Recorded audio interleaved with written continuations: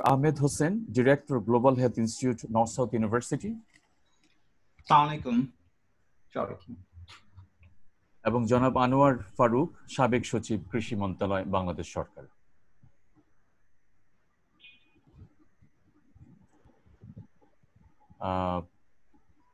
জনাব আনোয়ার হক সাহেব, আপনি কি আমাকে শুনতে পাচ্ছেন? উনি আছেন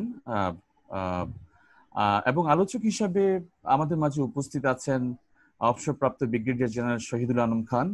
তিনি একজন কলামিস্ট এবং ডেইলি স্টারের সাবেক অ্যাসোসিয়েট এডিটর।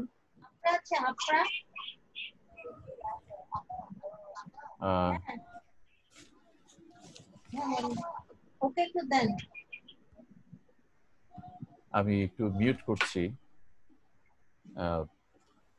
মাঝে মাঝে এই অনুষ্ঠানটি পরিচালনার জন্য আমাকে হয়তো মিউট অল অপশনে যেতে হবে। আমি আশা করি আপনারা সেটা অনুধাবন করবেন এবং আমাকে সহযোগিতা করবেন। এবং আমাদের মধ্যে ডিসকাসেন্ট হিসাবে আছেন প্রফেসর আব্দুর রব খান, dean, school of humanities and social science.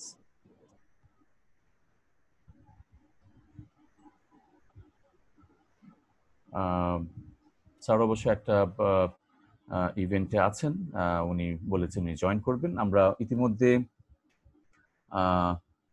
Anwar হক সাহেবকে দেখতে পাচ্ছি।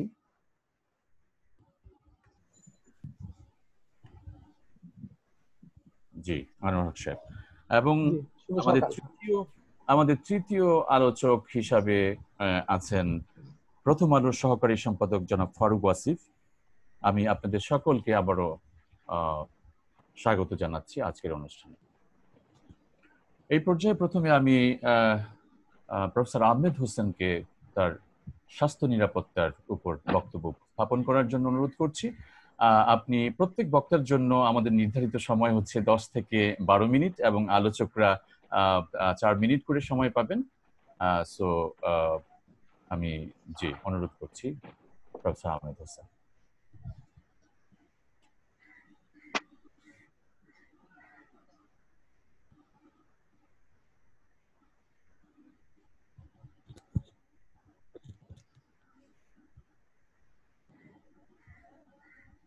প্রফেসর আহমেদ, আপনি আনমিউট করতে হবে আপনাকে। Sorry professor Ahmed, please unmute yourself. আপনি আনমিউট করে নেন। স্ক্রিনটা দেখা যাচ্ছে? জি, দেখা যাচ্ছে। আচ্ছা। Thank you, Professor Josimuddin, and Assalamu alaikum and good morning, everyone. I am Dr. Ahmed Hussain, the director of Global Health Institute, and today I'm welcoming you to the virtual conference in COVID-19 that is brought to you by SIPG and CPC and the team of NSU. I would also like to thank our Vice Chancellor and our distinguished speakers and discussants for their contribution in preparedness and response for this conference in this time of pandemic. So today, যেটা আমি আসলে যখন কথা বলবো বাংলা এবং ইংরেজি কিছু জায়গায় ইউজ করে কথা বলবো আমার প্রেজেন্টেশনের জন্য। সেটা হচ্ছে আমরা অলরেডি হচ্ছে 103 ডেজ আমরা প্যান্ডেমিক পার করে ফেলেছি বাংলাদেশের পার্সপেক্টিভে। এখন আমি প্রথমে যেটা শুরু করতে যাচ্ছি, আমরা কি সিচুয়েশনের মধ্যে এখন পর্যন্ত আছি। তো আমরা ভেরি মাচ ক্লোজ টু হচ্ছে কি 1 লাখের মতো আমরা ইনফেকশন আমরা পেয়েছি সো ফার এই 103 ডেজ এর মধ্যে, এবং আমাদের প্রায় ক্লোজ টু 1300 হচ্ছে আমাদের ডেথ হয়েছে, কেস ফ্যাটালিটি হয়েছে। আমি যদি বাংলাদেশের ম্যাপের দিকে তাকাই তাহলে দেখতে পারবো যে মোস্ট অফ দা যেটা হচ্ছে সিটিজ যেখানে প্রচুর মাইগ্রেন্ট ওয়ার্কার্সরা কাজ করে সেখানেই হচ্ছে মোস্টলি ইনফেক্টেড হয়েছে। আপনি হলুদ যে ডটস গুলো দেখা যাচ্ছে সেগুলো হচ্ছে কি অ্যারাউন্ড 100 থেকে 500 কেসেস এখানে পাওয়া গিয়েছে। আর যেটা হচ্ছে ঢাকা এবং ঢাকার আশেপাশে মেইনলি যেটা নারায়ণগঞ্জ, মুন্সিগঞ্জ এই সমস্ত জায়গায় হচ্ছে কি কিছু বেশি পাওয়া গেছে। আবার হচ্ছে চিটাগাঙ্গে প্রচুর পাওয়া গিয়েছে। আবার এই সাইডে সিলেটে এখন মানে যেটা রেড ডটস যেটা হচ্ছে কি সেখানের মধ্যে 1000 থেকে 3000 এর মতো কেস পাওয়া গিয়েছে। তো আমরা আসলে দেখতে পাচ্ছি যে মোস্ট অফ দ্য সিটি যেখানের মধ্যে মাইগ্রেন্ট ওয়ার্কার্সরা বেশি কাজ করছে এবং সেখানের মধ্যেই কেস বেশি পাওয়া যাচ্ছে। কিন্তু আমার এই প্রেজেন্টেশনের মধ্যে আমি আসলে কেস নিয়ে তত বেশি আতঙ্কিত না। কারণটা হলো আপনি যদি কোনো একটা ডিজিজের কথা যদি চিন্তা করেন তাহলে হচ্ছে যদি আপনি জানেন যে সেই ডিজিজে আপনি সবাই ভালো হয়ে যাবেন তাহলে আপনি সেই ডিজিজ নিয়ে কিন্তু আতঙ্কিত হবেন না। আমাদের আতঙ্কের জায়গাটা হচ্ছে গিয়ে কেস ফ্যাটালিটি, মানে হচ্ছে কি মানুষ মারা যাচ্ছে, সেখানে হচ্ছে কি আমার আতঙ্কের জায়গা। তো আমি যদি এখন কেস ফ্যাটালিটির ডিস্ট্রিবিউশনটা দেখতে চাই যে বাই জেন্ডার এবং বাই এজ গ্রুপ, তাহলে আমি দেখতে পারবো যে হচ্ছে উইমেনদের মধ্যে হচ্ছে গিয়ে অ্যারাউন্ড 21% হচ্ছে গিয়ে কেস ফ্যাটালিটি হয়েছে। আবার মেলদের মধ্যে হচ্ছে ক্লোজ টু 79% হচ্ছে গিয়ে কেস ফ্যাটালিটি হয়েছে। তার মানে হচ্ছে মেলরা হচ্ছে গিয়ে মারা যাচ্ছে বেশি কম্পেয়ার টু দ্য ফিমেল। আরেকটা ইম্পর্টেন্ট জিনিস হচ্ছে এখানে যে অ্যামং দ্য উইমেন যদি আমি দেখি তাহলে 60 and above তাদের মধ্যে হচ্ছে সবচেয়ে বেশি মারা যাচ্ছে। কিন্তু মেলদের মধ্যে দুইটা গ্রুপ, মানে অ্যাভাব 50 ইয়ার্স অফ এজ যারা তাদের মধ্যে হচ্ছে বেশি মারা যাওয়ার রেটটা হচ্ছে বেশি, কিন্তু উইমেনদের মধ্যে সেই রেটটা হচ্ছে কি অনেক কম। আমরা যদি এখন চিন্তা করি যে গার্মেন্টস ওয়ার্কার নিয়ে প্রথম দিকে আমরা খুব উদ্বিগ্ন ছিলাম, কিন্তু গার্মেন্টস ওয়ার্কাররা আসলে মেইনলি এই গ্রুপের মধ্যে পড়েছে। তো তার সেই জন্য কেস ফ্যাটালিটি রেটটা কিন্তু গার্মেন্টস ওয়ার্কারদের মধ্যে এটা হচ্ছে কি খুবই কম। সেই জন্য আমি মনে করি যে আমাদের ইকোনমির যে কন্ট্রিবিউশন তারা একটা করে, সেই জন্য এটা খুলে দেওয়াটা আমাদের জন্য খুবই যুক্তিযুক্ত ছিল অনেক সেই পার্সপেক্টিভে। আবার মেয়ে যারা আছেন সেখানের মধ্যে আমাদের কেস ফ্যাটালিটির দুইটা গ্রুপের মধ্যে, মানে এখানের মধ্যে যদি আমি করি বেশি, সেটা হচ্ছে অ্যাবাভ 50 ইয়ার্স অফ এজ যারা, তাদের মধ্যে হচ্ছে বেশি পাওয়া গেছে। তার মানে হচ্ছে এই যে রেড কালার যারা দেখছেন তারা হচ্ছে গিয়ে হাই রিস্ক পপুলেশন এখানে।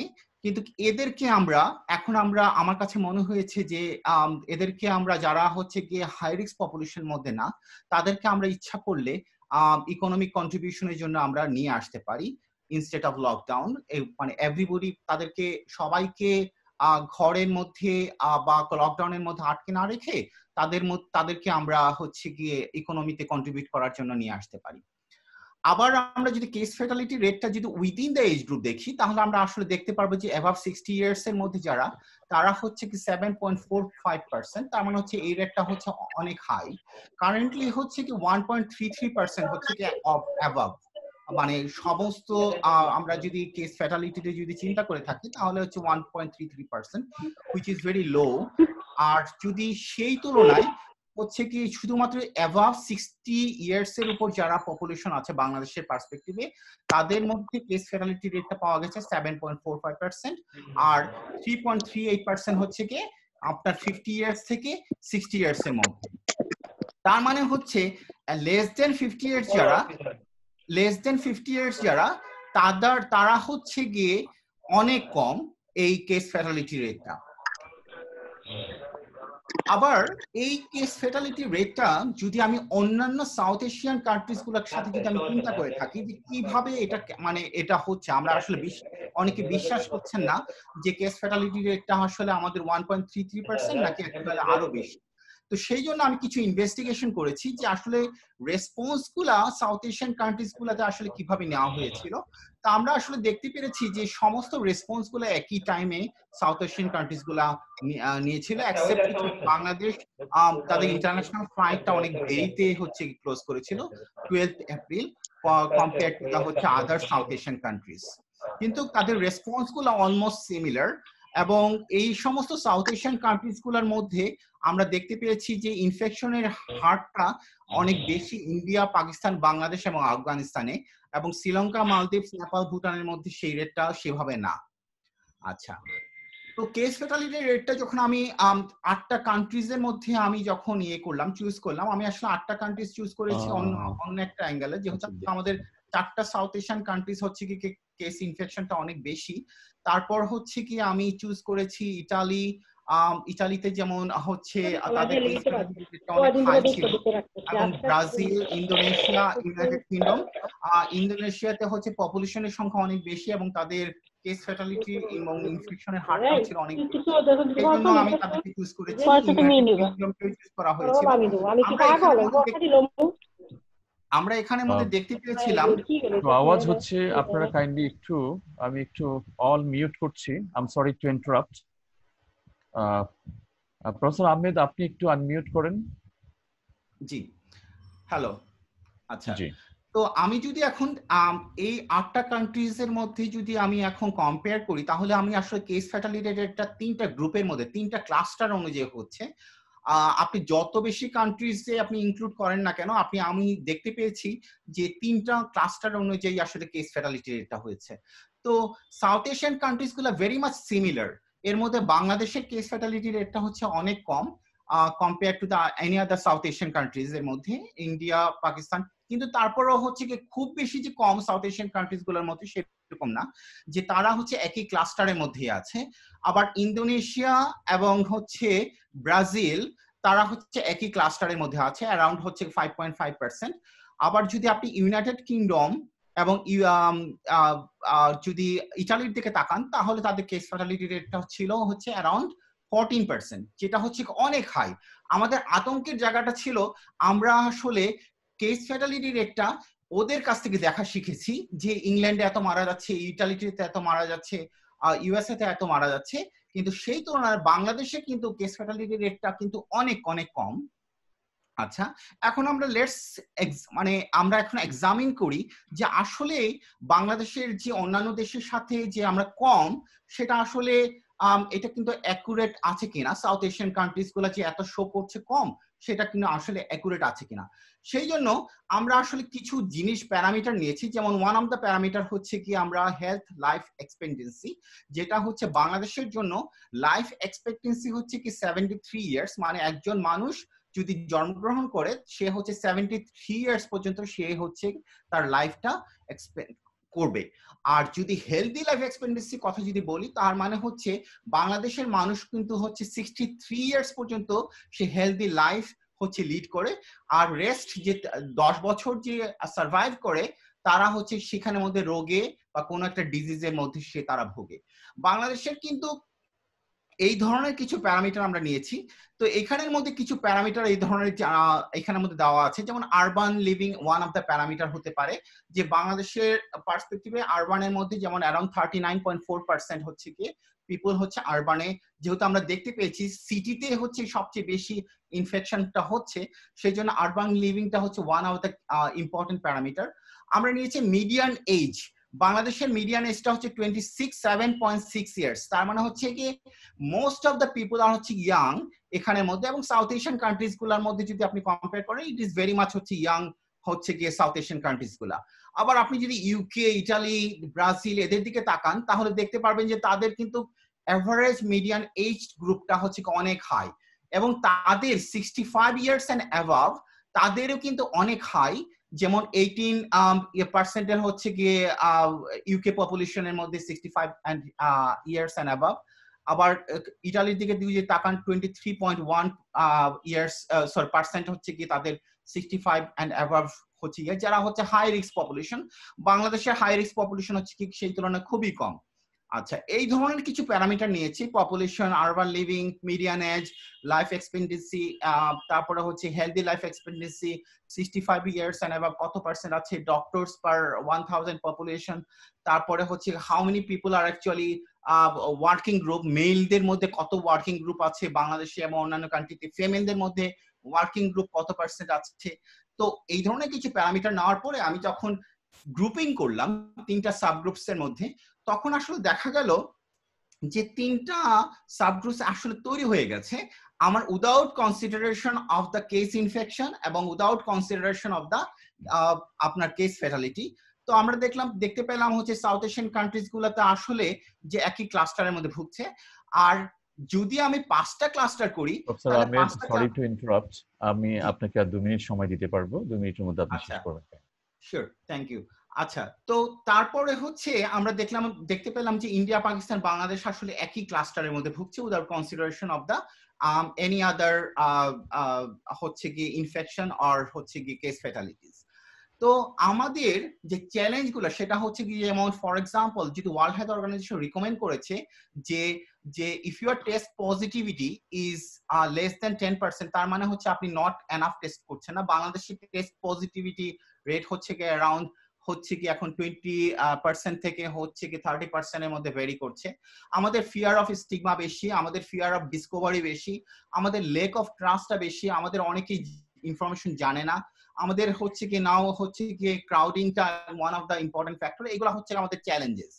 আবার আমাদের লকডাউন যে আমরা সিস্টেমটা ক্রিয়েট করেছিলাম, তো সেই ক্ষেত্রে আমাদের হেলথ এবং ওয়েলবিং এর উপর কি ধরনের ইম্প্যাক্ট করেছিল, আমাদের ইনস্টিটিউশনাল বার্ডস এটা সামহাউ এটা অনেক কমে গিয়েছিল, যেটা হচ্ছে হোম ডেলিভারি বেশি হচ্ছিল, এবং হোম ডেলিভারি হওয়ার ফলে মারা হচ্ছে গিয়ে প্রেগনেন্ট মারা যারা হচ্ছে গিয়ে ডেলিভারি দেওয়ার কথা তারা মারা যাচ্ছিল।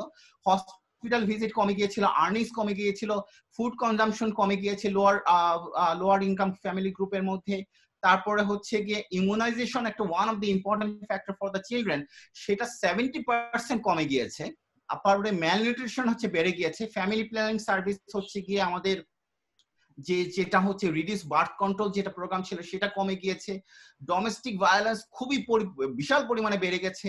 আমাদের women sex worker, women with disabilities, তারা হচ্ছে গিয়ে মোস্টলি হচ্ছে ভিক্টিমাইজ হচ্ছে এই স্টিগমার জন্য। সাইকোলজিক্যাল ডিস্ট্রেসটা খুবই বেশি পরিমাণে বেড়ে যাচ্ছে, চিলড্রেন থেকে শুরু করে হচ্ছে উইমেনদের সবার ক্ষেত্রে। বাংলাদেশের ট্রিটমেন্ট কমপ্লায়েন্স, যেমন hypertension patient, cardiovascular patient, diabetes patient, তাদেরকে প্রতিটা সময়ে হচ্ছে কি ওষুধের উপর থাকতে হয়, তাদের কমপ্লায়েন্স লেভেলটা বিশাল পরিমাণে কমে গেছে।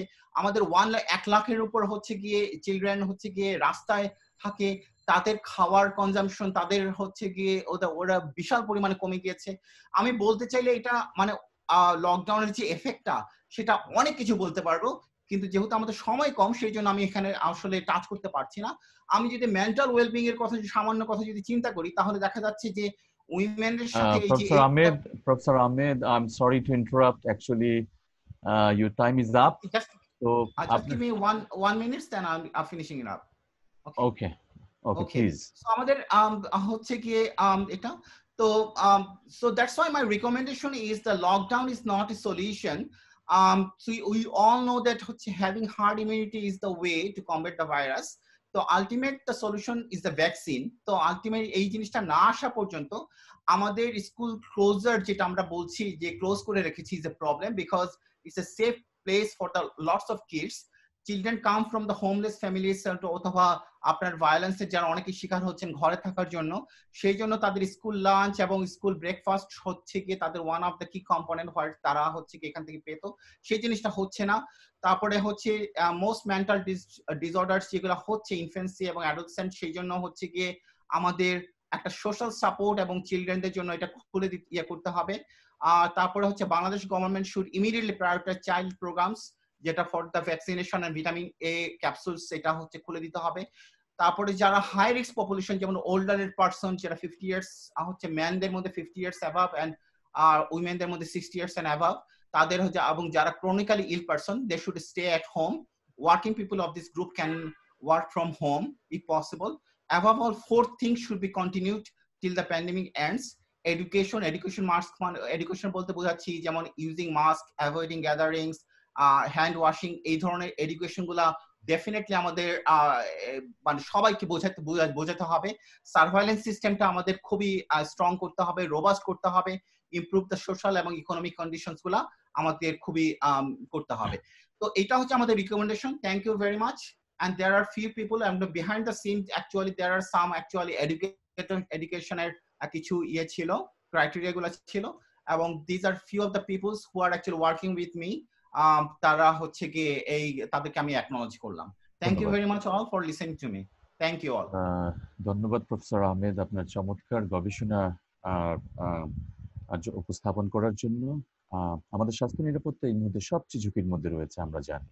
আমরা অনেক অমানবিক বিষয় প্রতিদিনই টিভিতে দেখছি, খবর পাচ্ছি যে মানুষ হাসপাতালে ঘুরে ঘুরে অক্সিজেনের জন্য, একটু ভেন্টিলেটরের জন্য আহ, তারপরে তারা মৃত্যুমুখে পতিত হচ্ছে। আমাদের জনগোষ্ঠীর মধ্যে যারা সবচেয়ে আক্রান্ত বা ঝুঁকির মধ্যে আছেন, তিনি গবেষণা করে সেটা তুলে ধরেছেন এবং একটি সার্ভেলেন্স সিস্টেম শুরুর কথা বলেছেন এবং অন্য রাষ্ট্রের অভিজ্ঞতা থেকে কিভাবে আমরা আমাদের শিক্ষা নিতে পারি সেই কথা উনি বলেছেন। এবার আমি আমাদের জীবিকা, লাইভলিহুড এবং বিজনেসের উপর আলোকপাত করার জন্য professor Mustafizur Rahman, distinguished fellow, centre for policy dialogue, অনুরোধ করছি। ধন্যবাদ ডক্টর জসিম।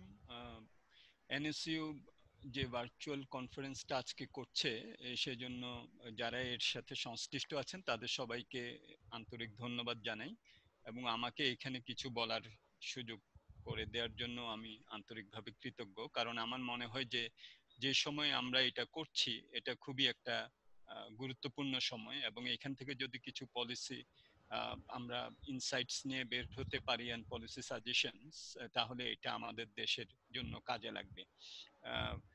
ডক্টর আহমেদ খুব সুন্দরভাবে হেলথের বিভিন্ন পার্সপেক্টিভস এন্ড ডাইমেনশনস নিয়ে বলেছেন।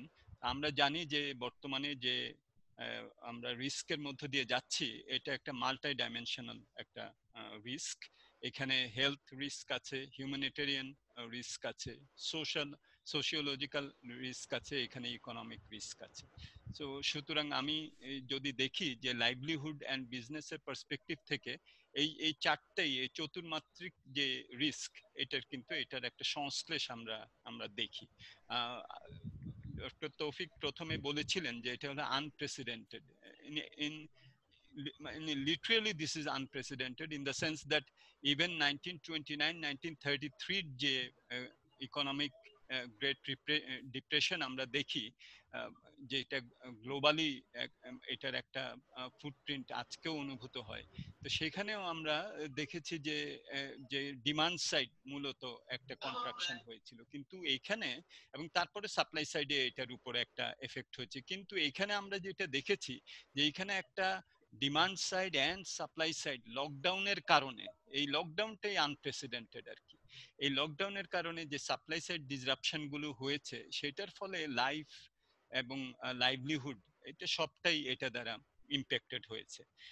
এবং আমাদের দেশে যদি আমরা দেখি তাহলে দেখা যাচ্ছে যে আমাদের হিসাবে বলছে যে যদিও সরকার 5.2% জিডিপি গ্রোথ রেটের কথা বলছেন, কিন্তু আমাদের সব হিসাবে এটা 1.5 থেকে এটা 3% এর কাছাকাছি ঘোরাফেরা করছে। এটার অর্থটা হলো যে কেবলমাত্র প্রবৃদ্ধি না, এটার সাথে সাথে যে এমপ্লয়মেন্ট, এটা লাইভলিহুড, বিভিন্ন ধরনের যে অপরচুনিটি, এগুলোও কিন্তু কমেছে। আমাদের হিসাবে বলছে যে 20% মানুষ যারা পভার্টি লাইনের নিচে বাংলাদেশে ছিলেন, সেটা এখন 35%-এ এটা চলে গেছে। অর্থাৎ পভার্টি লাইনের জাস্ট উপরে যারা ছিলেন তারা আবার পভার্টি লাইনের নিচে চলে গেছেন।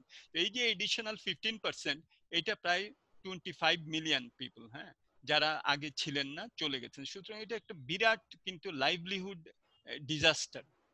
এবং সেখানে আমরা দেখি যে আমাদের লেবার ফোর্সের যে 61 মিলিয়ন আছেন, তার মধ্যে যেমন 10 মিলিয়ন হলেন যারা নাকি একবার দিন দিন এনে দিন খান, 27 মিলিয়ন হলেন যারা নাকি স্বকর্মসংস্থানে যুক্ত। এরা কিন্তু এদের লাইভলিহুড কিন্তু একেবারেই ডিসরাপ্টেড হয়ে গেছে এটার কারণে।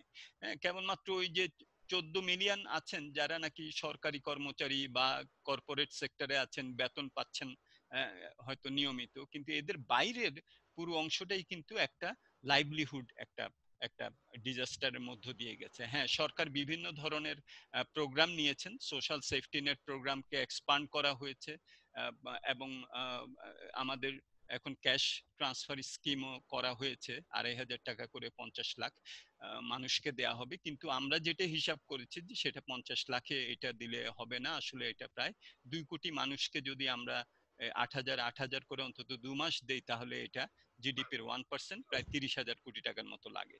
সুতরাং যে পদক্ষেপগুলো নেওয়া হয়েছে সেগুলোকে আরো বিস্তৃত করার কিন্তু একটা প্রয়োজন কিন্তু আমরা দেখছি। আমি এখন আমাদের এই বাজেটে যে প্রস্তাবগুলি করা হয়েছে সেটার আঙ্গিকে আমি কিছু কথা বলতে চাই। কারণ এই বাজেটের দ্বারাই কিন্তু এই আগামীতে এই জুলাই থেকে আমরা কিভাবে লাইভলিহুড কনসার্ন গুলোকে আমরা অ্যাড্রেস করব সেটা কিন্তু আমাদের আসবে।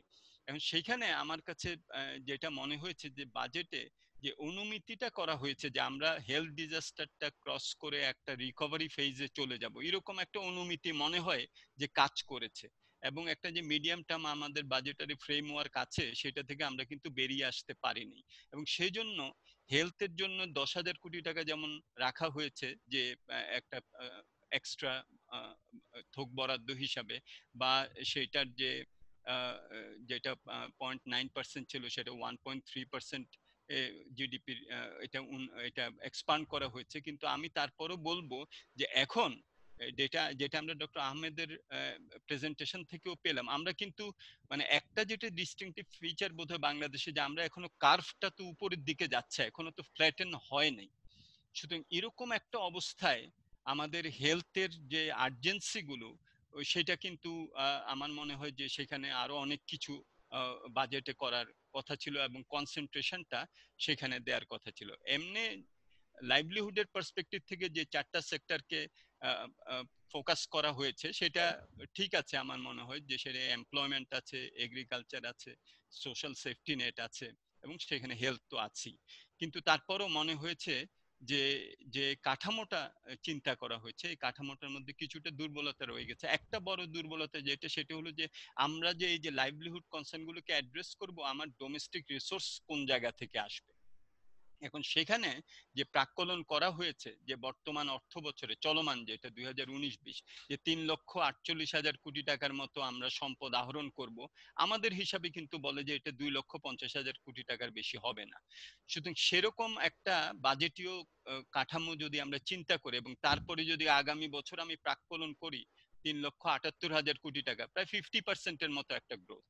তো এইটা আমার মনে হয় যে বাজেটীয় কাঠামোকে কিছুটা দুর্বল করে দিয়েছে। এবং এই জন্য যে এক্সপেন্ডিচার যে কাঠামোগুলো করা হয়েছে, যেটা নাকি লাইভলিহুড কনসার্ন বলি আমরা, বা এগ্রিকালচারের জন্য অ্যালোকেশন বলি, বা আমাদের সোশ্যাল সেফটি নেট এক্সপানশনের জন্য বলি, এটা কিন্তু তাহলে ওটাকে দুর্বল করে দিবে। সেজন্য এবং এটা আরো বেশি ইম্পর্টেন্ট যে এটা খেয়াল রাখতে হবে যে আমরা কেবলমাত্র যে আমাদের সংখ্যা বেড়েছে তা না, এখানে আমরা হিসাব করে দেখেছি কনজাম্পশন ইনইকুয়ালিটিও বাড়ছে, ইনকাম ইনইকুয়ালিটিও বাড়ছে। সুতরাং এটাকেও আমাদেরকে, আমরা যদি এসডিজি ফ্রেমওয়ার্কটাকে যদি আমরা মাথায় রাখি যে আমরা একটা ইনক্লুসিভ বাংলাদেশও চাই, কেবলমাত্র একটা ইকোনমিক্যালি যে গ্রোথ ভালো হলো সেরকম না, ইনক্লুসিভ বাংলাদেশ এবং এনভায়রনমেন্টালি একটা কন্ডিউসিভ একটা একটা বাংলাদেশ আমরা চাই। সেটা যদি আমরা চিন্তা করি তাহলে কিন্তু এখানে যে প্রাক্কলনগুলি করা হয়েছে সেগুলোকে আরো আসলে বাস্তবসম্মত করা উচিত বলে আমার কাছে মনে হয়েছে। এবং সোশ্যাল সেফটি নেটে যে প্রোগ্রামগুলি করা হয়েছে এটা ঠিক যে আমাদের একটা স্ট্রেংথ যেটা যেটা ডক্টর তৌফিক প্রথমে বলছিলেন যে ডিজাস্টার ট্যাকল করার জন্য আমাদের যে অভিজ্ঞতা এক্সপেরিয়েন্স, এটা ঠিক। এবং আমি যদি অন্যান্য দেশের সাথে তুলনা করি, বিশেষত আফ্রিকাতে, যেখানে health risk and food security risk এই দুটেই তো মেজর, যদি আমি সিকিউরিটি আজকে যেহেতু আমাদের হিউম্যান সিকিউরিটি আমাদের মূল প্রতিপাদ্য বিষয়, তাহলে কিন্তু ফুড সিকিউরিটি রিস্কের কথা চিন্তা করেন যে আমরা কিন্তু সেইটা নিয়ে খুব বেশি আমরা কিন্তু বাংলাদেশে চিন্তা করতে হয় না। আমাদের স্টক ছিল যখন নাকি কোভিড শুরু হয় প্রায় 15 লক্ষ টনের মতো, আমাদের প্রকিউরমেন্ট ঠিক মতো হচ্ছে, আমাদের ফুড সাপ্লাই চেইনগুলো ঠিক মতো আছে। সো এইটা কিন্তু আমাদের একটা বড় শক্তির জায়গা। কিন্তু দুর্বলতার জায়গা যেটা, সেটা হলো যে আমি ইকোনমিকে রিকভারি ফেজে যদি নিতে চাই, এবং তাহলে আমার যে ধরনের স্টেপস গুলো আমাকে নিতে হবে। বাজেটে যেমন দেখলাম যে দেখেন ডাইরেক্ট ট্যাক্সের যে নতুন যে কাঠামোটা দেয়া হয়েছে, সেখানে দেখা যাচ্ছে যে যদিও এটা 2.5 লাখ টাকা কর কর করের যে মানে সীমা যেটা রাখা হয়েছে যে কর নেওয়া হবে না প্রত্যক্ষ কর, সেটাকে 3 লাখ টাকা করা হয়েছে। কিন্তু উপরে 30%-এর যেটা ছিল সেটাকে 25%-এ নামিয়ে নিয়ে আসা হচ্ছে। আমরা একটা হিসাব করে দেখলাম যে উপরে যারা নাকি যার মাসিক আয় হয়তো 10 লক্ষ টাকার বেশি, হ্যাঁ, বা বা 1 কোটি টাকার বেশি, তারা কিন্তু তুলনামূলকভাবে অনেক বেশি সুবিধা পাচ্ছে। কিন্তু এরকম একটা অবস্থায় কর কাঠামোটা তো আসলে নিচের যারা, তাদেরকে আরো একটু সুবিধা দেওয়ার দরকার ছিল। ওটা 3 লাখ টাকার জায়গায় 3.5 লাখ টাকা করলেও করা যেত। যার আয় মাসিক 4 কোটি টাকা, তিনি প্রায় দেখলাম হিসাব করে 2.5 কোটি টাকার মতো কর তাকে কম দিতে হবে এবছর। সুতরাং এই যে আমাদের আয় বৈষম্য বাড়ছে এরকম একটা সময় এই এই ধরনের যে কর কাঠামো এটাও কিন্তু খুব এটা ইতিবাচক হবে না। রেডিমেড গার্মেন্টস এর কথাও উঠেছে। রেডিমেড গার্মেন্টস এ যেটা বলা হয়েছে যে 0.5% তাদের উৎসে কর করা হবে, আমার মনে হয় যে সেখানেও এটা আসলে এখন চলমান যেটা আছে 0.25%, এইটা করলেই হয়তো ভালো হতো। সুতরাং এরকম বেশ কিছু ট্যাক্স প্রপোজাল আছে যে ট্যাক্স প্রপোজাল গুলি বিজনেসকে এবং বিশেষত আমদানি প্রতিস্থাপক যেসব বিজনেসগুলো আছে সেগুলোকে আসলে উৎসাহ দেওয়ার দরকার ছিল, সেখানে ভ্যাট ইত্যাদি। যেমন একটা এক্সাম্পল আরেকটা দিতে পারি, যে স্মল এন্ড মিডিয়াম যে এন্টারপ্রাইজ গুলি আছে তাদের জন্য যে করমুক্ত সীমা যেটা নাকি যেটা 50 লাখ টাকা, সেটা কিন্তু আমরা প্রস্তাব করেছিলাম যে এরকম একটা অবস্থা এটাকে 1 কোটি টাকায় নিয়ে যাওয়া প্রয়োজন ছিল, কিন্তু সেটা আগের মতোই আছে। কিন্তু স্মল এন্ড মিডিয়ামই এন্টারপ্রাইজ গুলোই কিন্তু মূল যে কর্মসংস্থান এবং স্বকর্মসংস্থান বলি বা ছোটখাটো কর্মসংস্থান বলি সেগুলো করে থাকেন। সুতরাং কর কাঠামোতেও আমাদের একটা চিন্তা ভাবনা করতে হবে। এখন লাইভলিহুডের কনসার্ন থেকে গ্লোবাল যে একটা কম্প্যাক্টের কথা আমরা অনেক সময় বলি, সেটার ভূমিকাটা কোন জায়গায়? আমার মনে হয় যে সেই প্রশ্নটাও করার প্রয়োজন। আমাদের যেহেতু ফিসকাল ডেফিসিট এবার অনেক বড় হবে, সরকারের যেটা আমরা প্ল্যান দেখলাম বাজেটে সেটা হলো যে ব্যাংকের উপরে নির্ভরশীলতা, সেখানে প্রায় 85,000 কোটি টাকা ব্যাংক থেকে ঋণ গ্রহণ করবেন সরকার। কিন্তু আমাদের আশঙ্কা হলো যে 24% যদি জিডিপি সমপরিমাণ প্রাইভেট সেক্টরের কাছ থেকে ইনভেস্টমেন্ট নিতে হয়, তাহলে কিন্তু এটা প্রাইভেট সেক্টরের যে ক্রেডিট গ্রোথ দরকার তার উপরে একটা কিন্তু এটা ক্রাউড আউট করে দিতে পারে প্রাইভেট সেক্টরকে। সুতরাং সেখানে ফরেন এইড যত ভালোভাবে ব্যবহার করা যায়, এবং সেখানে G20 যেটা বলেছে যে শূন্য সুদে ঋণ দেওয়া হবে, আমরা একটা দাবি তুলছি যে যাতে করে এখানে ডেট ক্যান্সেলেশন করা হয়। সো এই যে গ্লোবাল কম্প্যাক্ট গুলো এই সময় সেটাও কিন্তু আমাদের মতো দেশের লাইভলিহুডের জন্য প্রয়োজন। একটা যেমন এক্সাম্পল দি ইউরোপিয়ান ইউনিয়ন, তারা প্রায় কয়েক 100 কোটি টাকা নিয়ে আসছেন যে শ্রমিকদের যারা নাকি লে অফ হতে পারেন তাদেরকে সেই সহায়তাটা দেয়া হবে, এবং সেই সহায়তাটা দিলে উদ্যোক্তারা যাতে তাদেরকে লে অফ না করেন। এই যে এই ধরনের যে উদ্যোগগুলো, যাতে করে আমরা উদ্যোক্তাদেরকে আমরা সহায়তা করতে পারি যাতে তারা শ্রমিকদের লাইভলিহুডে তারা যাতে হেল্প করতে পারেন, তাদেরকে লে অফ না করতে হয়। এই যে গ্লোবাল যে সহায়তাটা সেটাও কিন্তু গুরুত্বপূর্ণ। ইউরোপিয়ান ইউনিয়ন যেটা নিয়ে এসেছেন আমার মনে হয় যে এটা খুবই ভালো, কিন্তু আরো অন্যান্য উদ্যোগেরও কিন্তু দরকার আছে। ডেট ক্যান্সেলেশন থেকে শুরু করে ডেট ডেফারমেন্ট করা, রিপেমেন্ট গুলো, ডেট সার্ভিসিং, এগুলোও কিন্তু দরকার আছে। সুতরাং আমি বলবো যে এখানে লাইভলিহুড কনসার্নটা কেবলমাত্র যে বাংলাদেশ সরকারের বা আমাদের উদ্যোক্তাদের তা না, এখানে গ্লোবালও একটা রেসপন্সিবিলিটি আছে। এবং লাস্ট যে পয়েন্ট আমি বলবো, রেডিমেড গার্মেন্টস এর কথা যেহেতু উঠেছে, আমরা দেখলাম যে এ সময়ও তারা অর্ডার ক্যান্সেলেশন, তারপরে বেশি ডিসকাউন্ট চাওয়া, এগুলো করছেন। Responsible business behaviour from global brands and buyers export oriented সেক্টরের জন্য সেটাও কিন্তু গুরুত্বপূর্ণ। সুতরাং আমাদের পেরিমিটার অফ আমাদের ভিশন থেকে যাতে সেটাও চলে না যায় যে এটা একটা গ্লোবাল একটা ডিজাস্টার এবং গ্লোবাল একটা এখানে একটা রিসেশনের দিকেও আমরা যাচ্ছি, যে এটার ফুটপ্রিন্টটা আগামীতে আরো বেশ কিছুদিন আমাদের উপর পড়বে, এবং এই গ্লোবাল কম্প্যাক্টটা এখানে কিন্তু নিয়ে আসা দরকার যাতে করে লাইফ এবং লাইভলিহুড এটা আমরা এই রিস্কটাকে আমরা অ্যাড্রেস করতে পারি। সো সো কনক্লুডিং সেন্টেন্স হিসেবে আমি যেটা বলবো যে আমাদের সরকার বেশ কিছু উদ্যোগ নিয়েছেন, সম্পদ সীমিত, কিন্তু ডক্টর তৌফিক যেটা প্রথমে বলেছিলেন যে এই সময়ই কিন্তু গভর্নেন্সের ইস্যুটা কিন্তু বিকামস ভেরি ইম্পর্টেন্ট।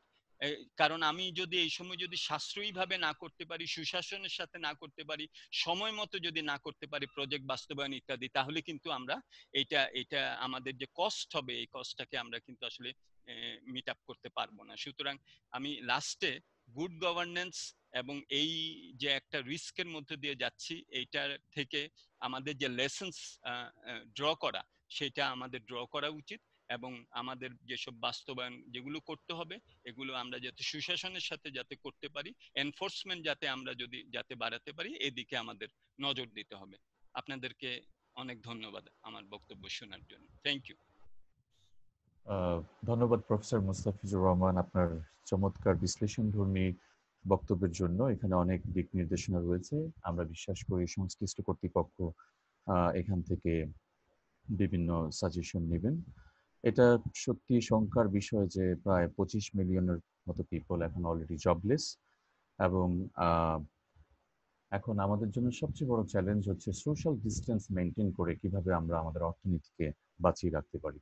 এবং মুস্তাফিজুর রহমান স্যার যে কথাটা বলেছেন যে পদক্ষেপগুলো নেওয়া হয়েছে সেগুলোকে আমরা কিভাবে আরো কার্যকর করতে পারি, এবং সেই বিষয়ে আমাদেরকে আরো মনোযোগ দিতে হবে। এই পর্যায়ে আমি আমাদের তৃতীয় বক্তা নর্থ সাউথ বিশ্ববিদ্যালয়ের উপাচার্য প্রফেসর আতিকুল ইসলাম স্যারকে এডুকেশন এবং স্কিল ডেভেলপমেন্টের উপর বক্তব্য প্রদান করার জন্য অনুরোধ করছি। স্যার আপনি একটু আপনার একটু আনমিউট করে নেবেন আপনার।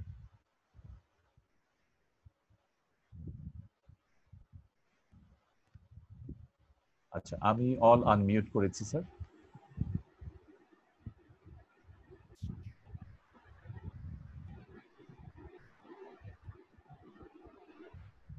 ডক্টর জসিম আবার একটু আনমিউট করে মিউট করেন। বললাম তো, sorry, once again new start, counting starts now. Good morning everyone, assalamu alaikum, welcome to North South University in a virtual way.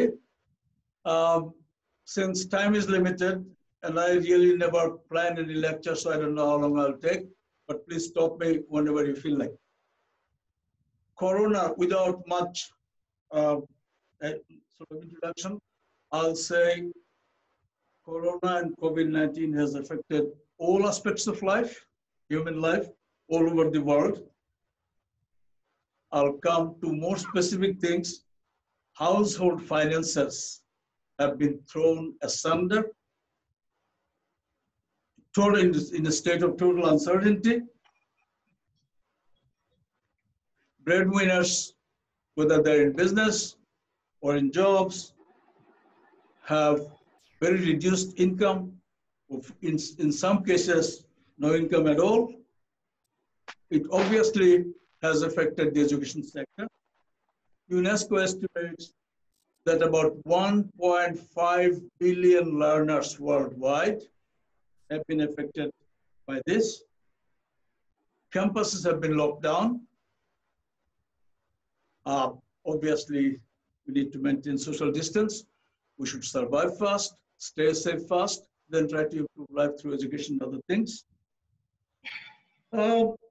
Teaching these days can happen only online. And my 5-year-old granddaughter sits down with a little computer at home and tells her parents to keep quiet because she is attending a class online. That's the new reality. Now, coming back to Bangladesh, in specific, in particular, we have lots of educational institutions, colleges, and universities. Of the universities, about 150 or so, only 63 have tried to offer online lectures during the last semester, and with varying degrees of success. Not all of them were equally successful. There are challenges. Within such a short period of time, when the universities were closed on the 15th of March, how can you suddenly train everyone to be effective online lecturers? Then, at the other end, you have the problem, has the student got a laptop or even a smartphone so that he or she can join? And then can we rely on the bandwidth, broadband, or other infrastructure that you have, which is currently doesn't reach everywhere. So most of our students, it has been seen that about 86% of our students, Can you hear me? G sir শুনতে পাচ্ছি That 86% of our students had at least a smartphone, and that's what they used to join the lectures. They used to buy so-called GBs for about $300 you can get from Germany, apparently, 3 months GBs, and enough for 3 months. So that's the way they joined our online classes from Nilphamari to Bandarban. Now, the problem is not all institutions, not all private universities are able to do it. And public universities, except for 6 out of about 40 up something, only 6 tried. I think they have been fairly successful, but others didn't even try. The question is, if this situation continues for another 3 months, another 6 months, if social distancing has to be maintained for another 9 months, how does the education sector tackle it, particularly the higher education sector?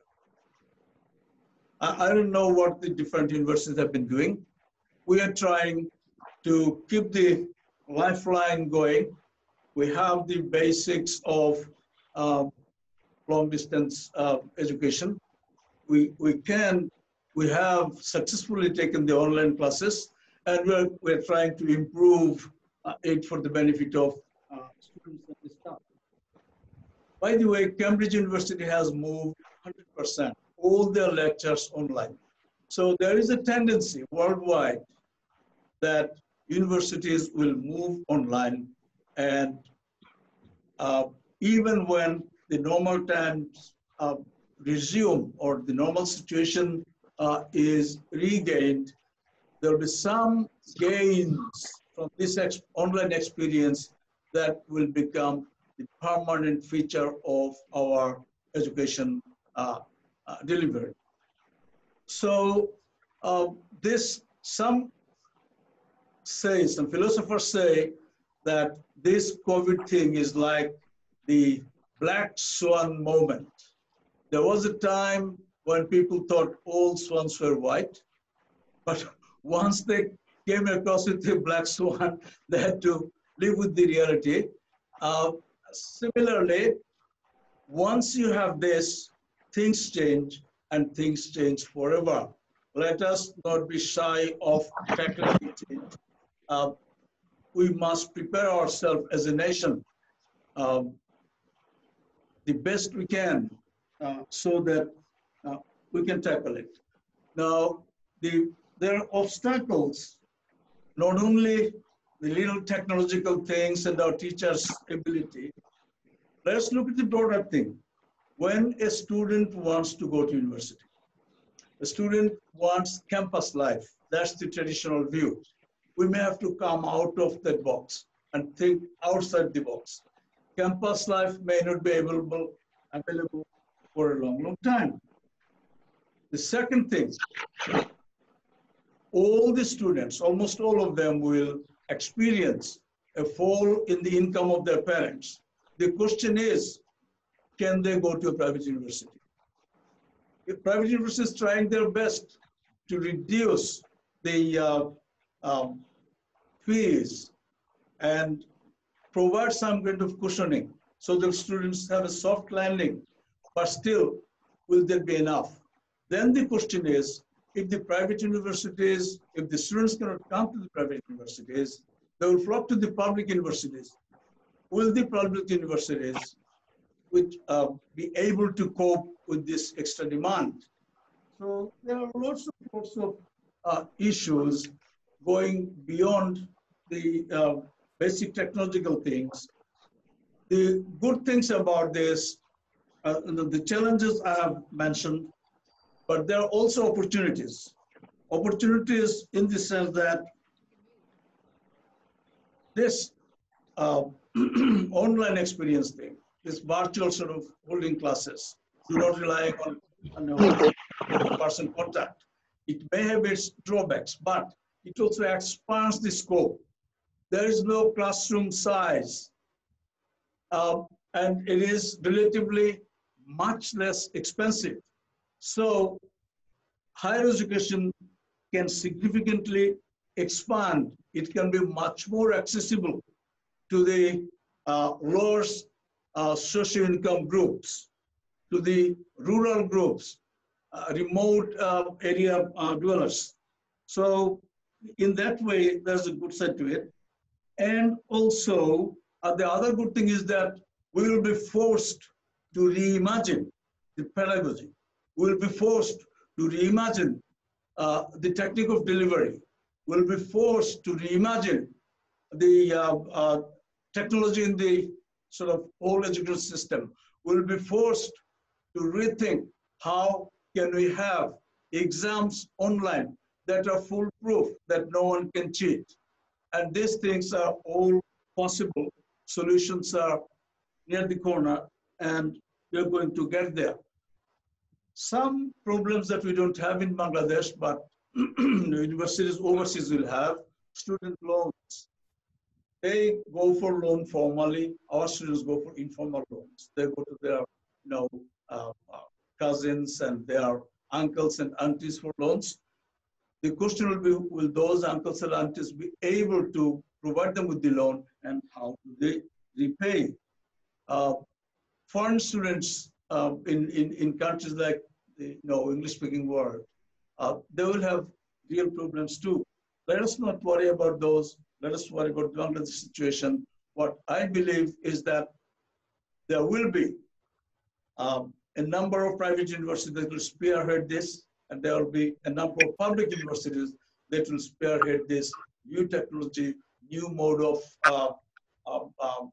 education, and others will gradually follow.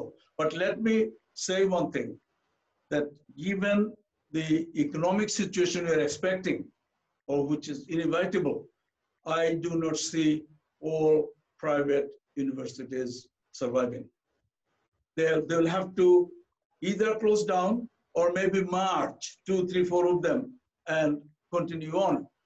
But merger and partnerships in Bangladesh have only limited record of success.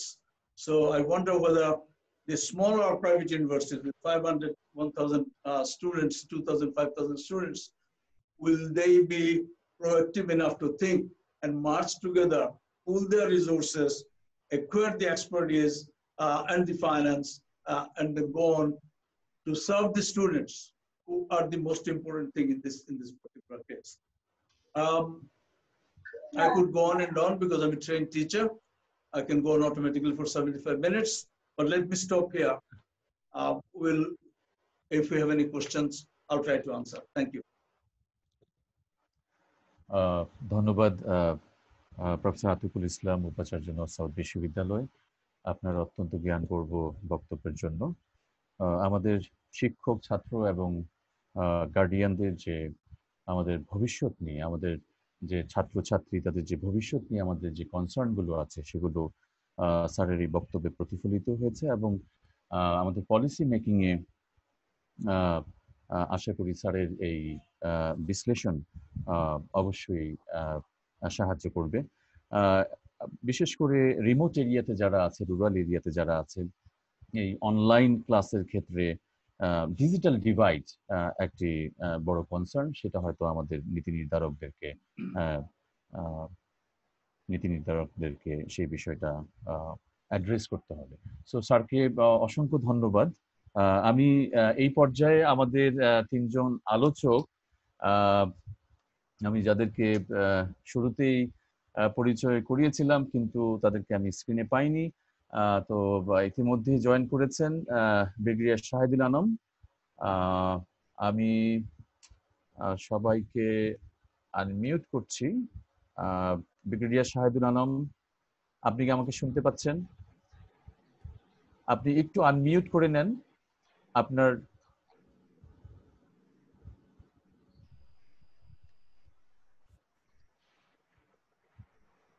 এই কোলে একটু এদিকে আসো না, মোবাইলটা একটু দাও। Brigadier Shahidul Alam, এরপর আমাদের মাঝে আছেন ডক্টর আব্দুর রব খান, ওই একটা নাম্বার দিস, ওই নাম্বারে ফোন করো। Social science, north south university.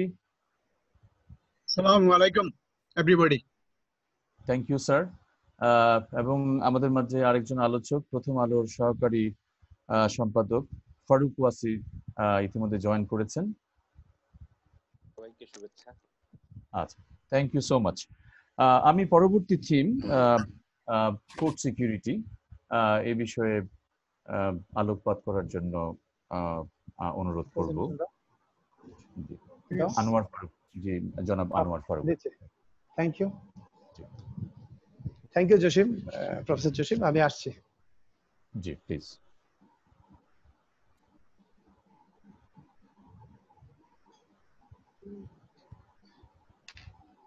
স্ক্রিনে নিয়ে নিচ্ছি একটু,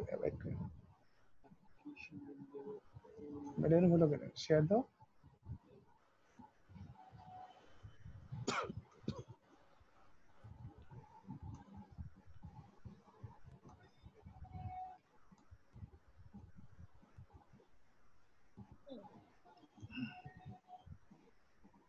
আসছে?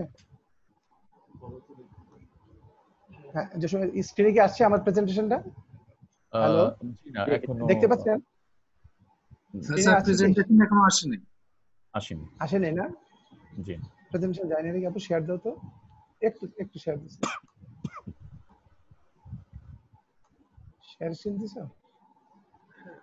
শেয়ার স্ক্রিনে তো দাও। হ্যাঁ আনোয়ার ভাই আপনার আসছে, আর চলে আসবে, আপনি শুরু করেন। আসছে না? ওকে, আচ্ছা শুরু। ওকে, ধন্যবাদ। জি চলে আসছে। জি, প্রথমে সম্মানিত vice chancellor north south university, deer faculties এবং ডিস্টিংগুইশড গেস্ট, আসসালামু আলাইকুম। আমি প্রথমেই ধন্যবাদ দিব নর্থ সাউথ ইউনিভার্সিটিকে এরকম একটি সময়োচিত আলোচনা করার জন্য, কারণ এই ধরনের একটি মহামারী আমাদের মনে করি যে এটা first time in the world আমরা এক্সপিরিয়েন্স করছি। সুতরাং আমরা মনে করি এই মহামারী থেকে উত্তরণের জন্য আমাদের অনেক কিছু জানতে হবে, শিখতে হবে আর বুঝতে হবে। সুতরাং আলোচনা আরো বেশি দরকার, কারণ আমরা আজকে সকালে যে দুটো প্রেজেন্টেশন দেখলাম, বিশেষ করে প্রফেসর আহমেদ যে স্বাস্থ্য সেবার বিষয়টা তুলে ধরলেন এবং প্রফেসর মুস্তাফিজুর রহমান আমাদের যে আর্থসামাজিক অবস্থা তুলে ধরলেন, সুতরাং আমরা মনে করি আরো আলোচনা বিষয় দরকার।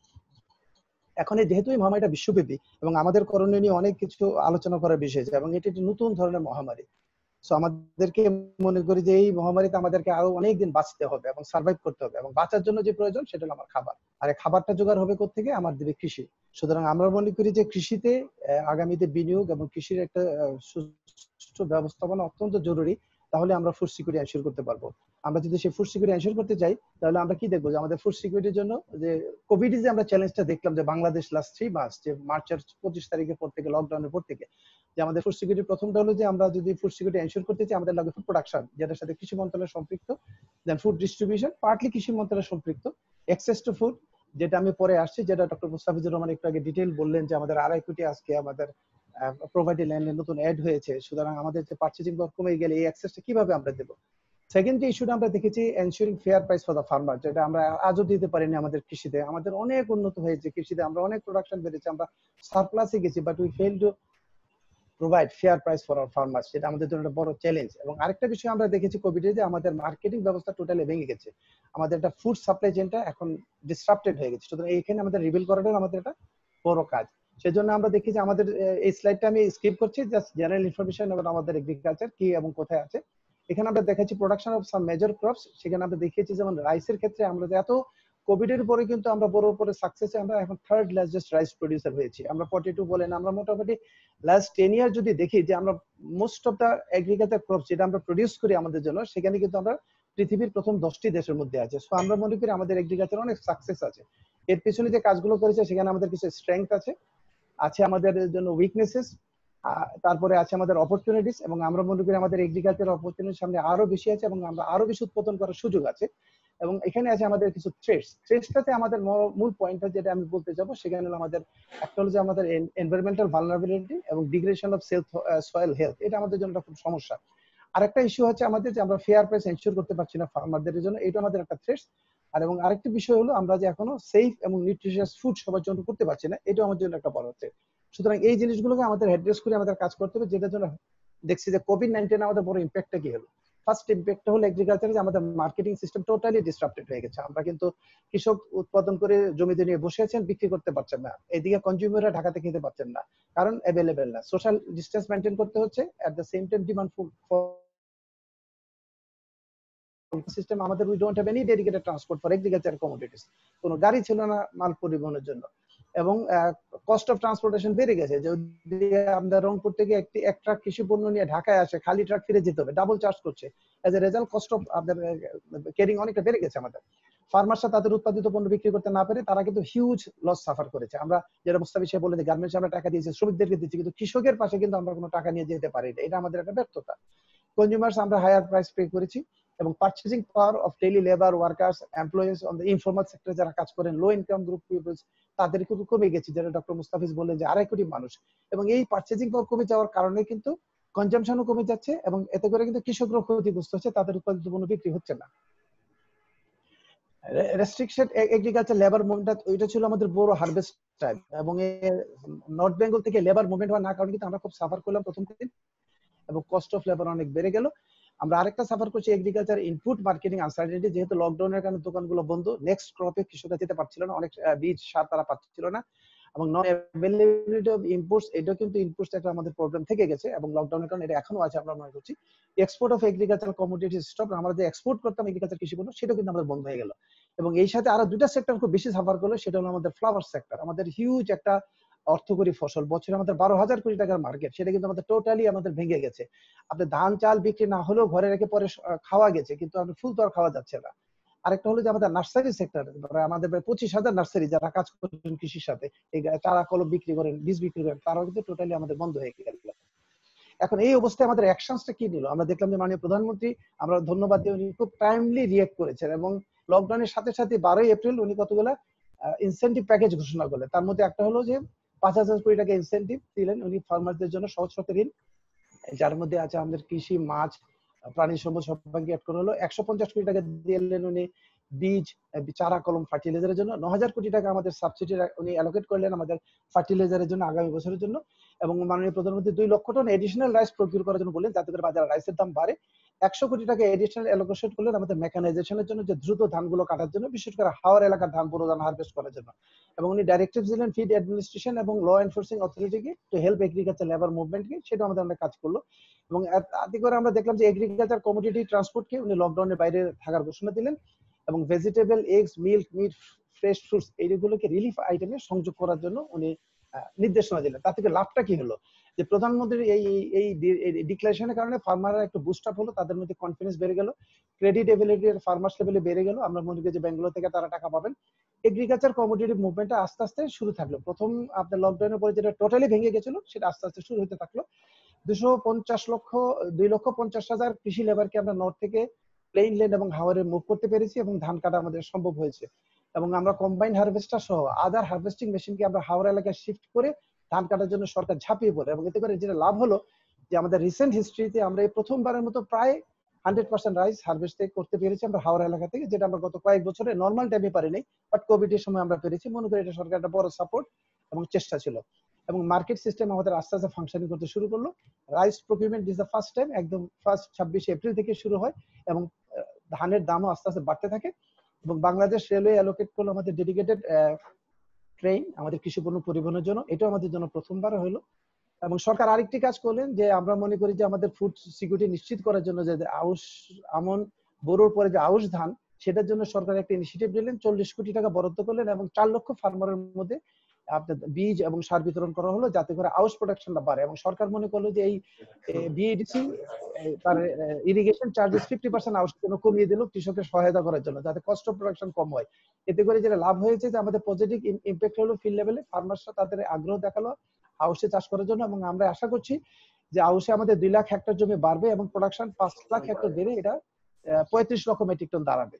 এটা আমাদের জন্য একটা এডিশনাল, যদি এই ধানটা পাই, চালটা পাই, তাহলে আমাদের ফুড সিকিউরিটিকে এনশিওর করতে সহায়তা করবে। আমরা মনে করি যে আমাদের marketing and development seasonal fruits, সেটা যেটা ছিল আমাদের এখন জ্যৈষ্ঠ মাস আমাদের ফলের মৌসুম, আম, লিচু, এবং আম যেহেতু তখন মার্চ এপ্রিল মাসে আসতে শুরু করলো, এপ্রিল মে মাসে সরকার কিন্তু বসেনি। আমি 16 মেতে প্রথম সরকার কৃষি মন্ত্রীর চেয়ারম্যানশিপে আরো 10 জন মন্ত্রীকে নিয়ে এবং এমপিদেরকে নিয়ে একটা মিটিং করলেন, এবং তারা 10টি সুপারিশ করলেন পরিবহন কিভাবে সহজ করা যায়। তার মধ্যে ছিল ট্রাকে বেনিফিট দেওয়া, বঙ্গবন্ধু ফুলে আপনার সাবসিডি দেওয়া, আপনার এই ব্যবসার সাথে জড়িত যারা তাদেরকে থাকা খাওয়ার ব্যবস্থা, মুভমেন্ট করা, তাদের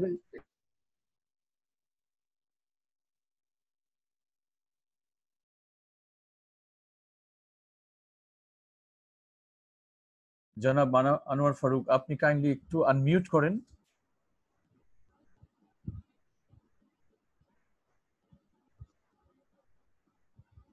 কিন্তু অযাচিত শব্দ আসছিল, আমি সেজন্য আনমিউট করেছি। আপনি কাইন্ডলি আপনার মাইক্রোফোনটা আনমিউট করেন। হ্যাঁ করেছি, জনাব, thank you. G, thank you. এবং এই যে 10টা সিদ্ধান্ত নেওয়াতে আমরা ইম্প্যাক্ট কি দিলাম, পজিটিভ ইম্প্যাক্ট হয়ে গেল।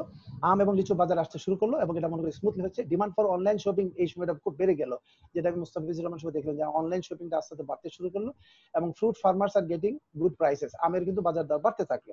নেক্সট স্টেপ যেটা করলো সরকার, যে বড় আউশ দেন আমন, আমাদের নেক্সট সেফ ক্রপ হলো আমন, সেই আমনটা প্রোডাকশন যাতে বাড়ে, সরকার 20 লক্ষ টন বাড়ানোর একটা টার্গেট নিয়েছে, সেভাবে কাজ শুরু করেছে। এবং যত স্টেক হোল্ডারদের সাথে আমরা মিটিং করেছি সরকার, এবং তাদের সমস্যাগুলোকে দূর করে এই স্মুথ সাপ্লাই অফ ইনপুটটা নিয়ে কাজ শুরু করেছে। বিএডিসি তাদের সিডের দাম 25% কমিয়ে দিয়েছে আমনের জন্য, কস্ট অফ প্রোডাকশন কমানোর জন্য।